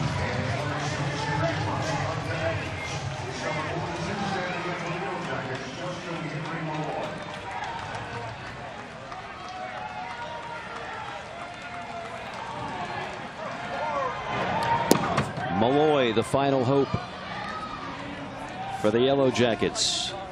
0 for 3 today. Hammers one to right. Brown is there. Lunges and makes the catch. And North Carolina State is going back to the ACC championship game. 8-1 your final.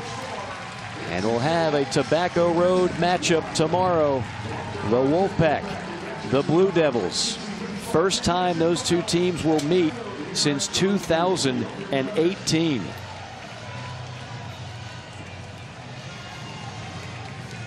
Duke defeats Virginia 4-2. And NC State over Georgia Tech 8-1. Blue Devils and Wolfpack tomorrow at noon on ESPN2 will be a whole lot of fun. We hope you'll join us then.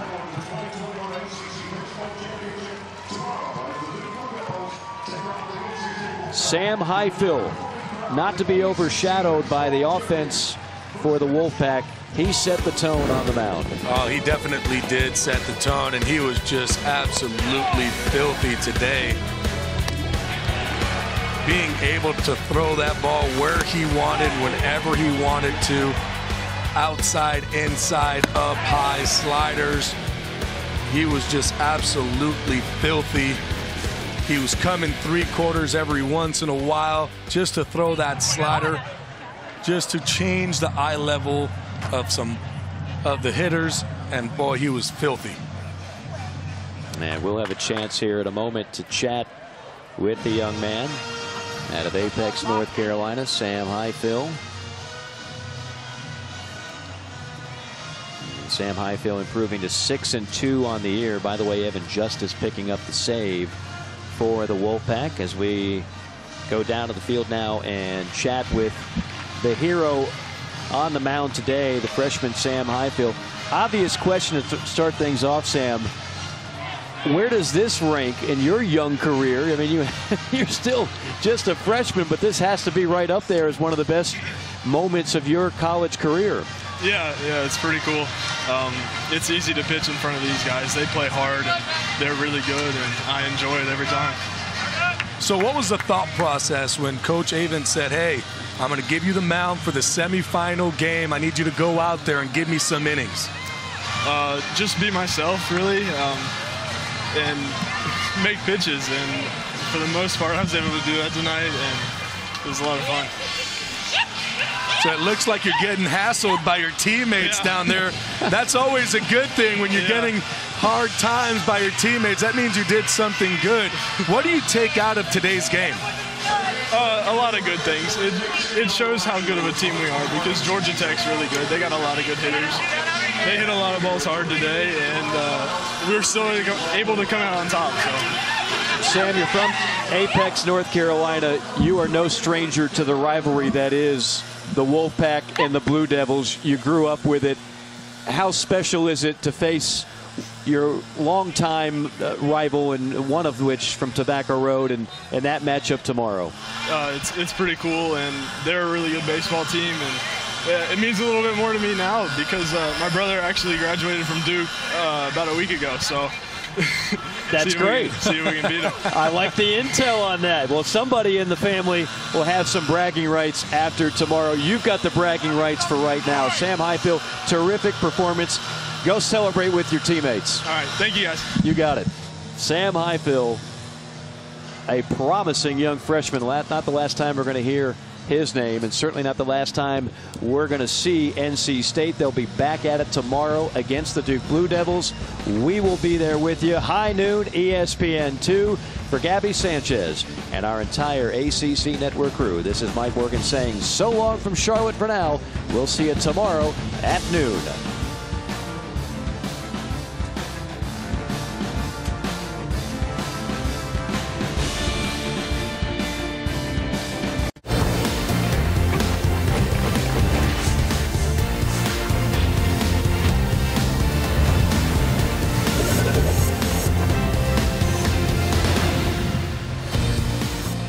Is up, folks. Welcome into All ACC. That's Kelsey Riggs. I'm Dallin Cuff. Kelsey, we got a great show. Championships continue to be doled out and matchups continue to be made. We've got the men's national championship on lacrosse field. We know what that is. We'll preview that, show you highlights of that.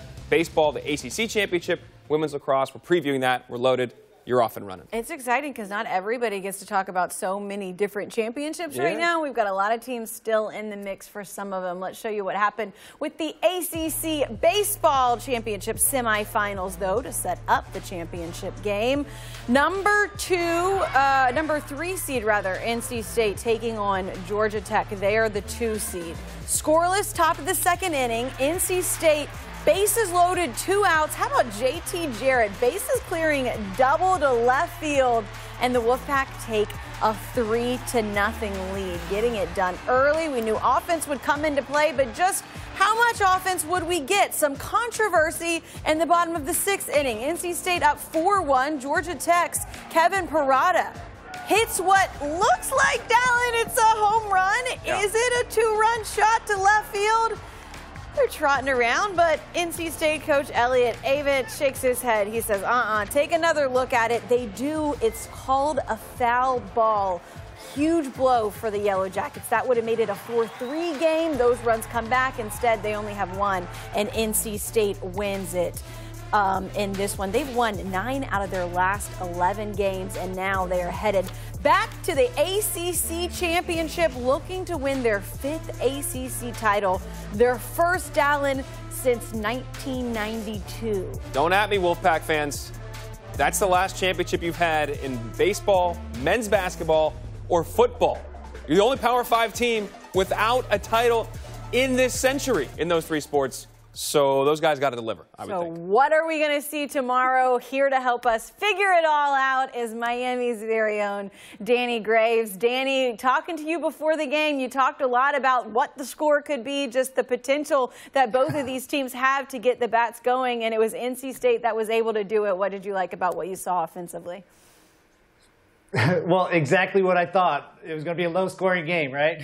Yeah, I think they fooled everybody. The pitchers came out to pitch today, or the hitters just couldn't hit. And, you know, what is his name? Highfield. He pitched great today. I mean, this guy was outstanding with everything that he was throwing up there as a freshman. He's flipping balls from the side. He's throwing all different arm angles. And he ends up going 6 1/3 innings and gives up 1 run. But on the other side, Marquise Grissom Jr., he wasn't pitching poorly until he walked a couple guys. He was 1 pitch away from getting out of that 2nd inning with no runs, and then we could have had a completely different ball game. But then he came out because I think he injured his calf possibly. But the pitching surprised me. The bullpens for both teams surprised me. I just thought this was going to be a higher scoring game, a lot more offense. I know the score is 8-1, but I think the last few runs for NC State were kind of just, you know, like in football, they have garbage touchdowns. These were garbage runs, in my opinion. It was definitely a better ball game than 8-1. Yeah, no fantasy football or fantasy baseball here. The garbage runs actually count for other people that were excited about it. But let's get to see who NC State's going to be playing in this championship game. Number 9 seed Duke was taking on number 8 seed UVA in the semifinals, and this thing got going right away at Truist Field. First at bat, Joey Loperfido, 3rd time's a charm. Bam! Exactly. Oppo, solo job, leadoff homer, feeling like Ricky Henderson coming through. Get off me! Duke up 1-0. More from Loperfido. Second time's the charm too, Dallin. Boom! Let's go Apple again. 2-0. They're up. Now we're going to go back to back, Jack? This is all, we're getting all the cliches out of the way. Leadoff homer, back-to-back Jack. There we go. Ethan Murray. He'll go to center, deep. Did not stay in the yard. 3-0. Duke's in control. They've won 10 straight coming into this game. They are feeling themselves, and they're going to keep doing that. Bottom fourth, 2 outs. Duke's up 3-1. Logan Michaels hits a grounder. Chris Crabtree can't handle it. 1 score. 1 run comes in on the bad throw. They would take control of that game. Oh, I'm sorry. Virginia cuts it to 3-2 there. All right, top fifth, 2 outs. Duke leads 3-2. Runners on second and third, and Erickson Nichols hits a grounder. And unfortunately, Nick Kent, he's going to want that one back.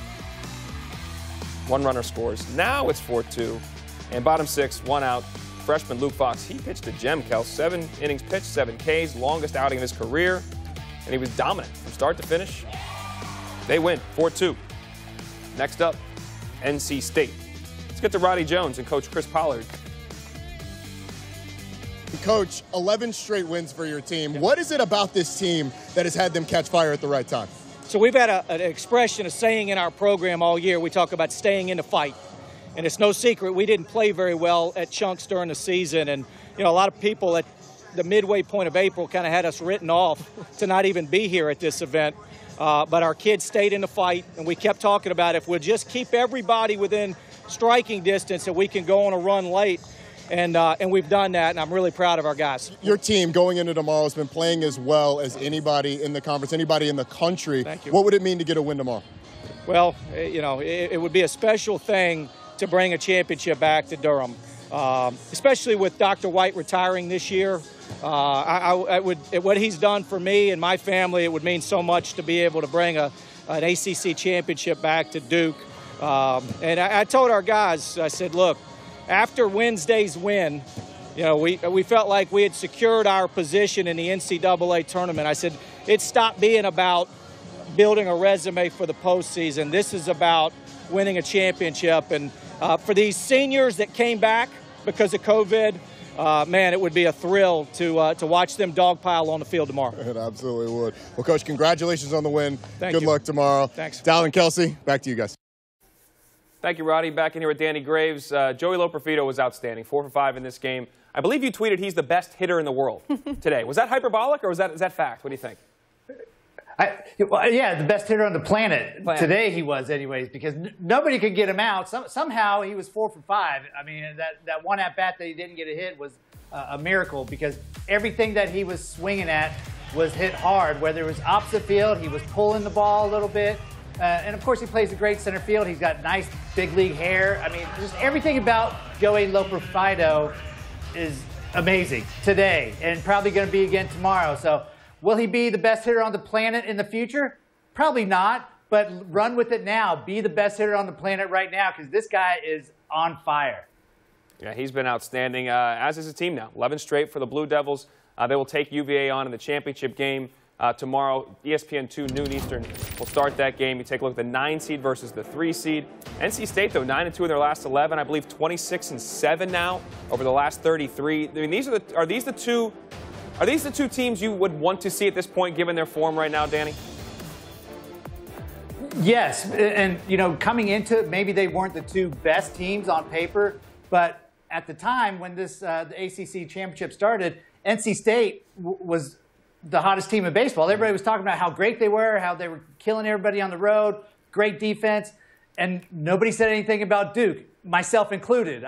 They just quietly were winning games. And now both these teams, you get them in the championship game, they're the 2 hottest teams, not only in the conference, but probably in the country, in any conference, you know? So this is definitely great baseball. This is what real baseball people want to see, the 2 best teams fighting for the championship. High praise for both of these teams from Danny Graves. We will see who comes out a champion tomorrow. Danny, thanks so much.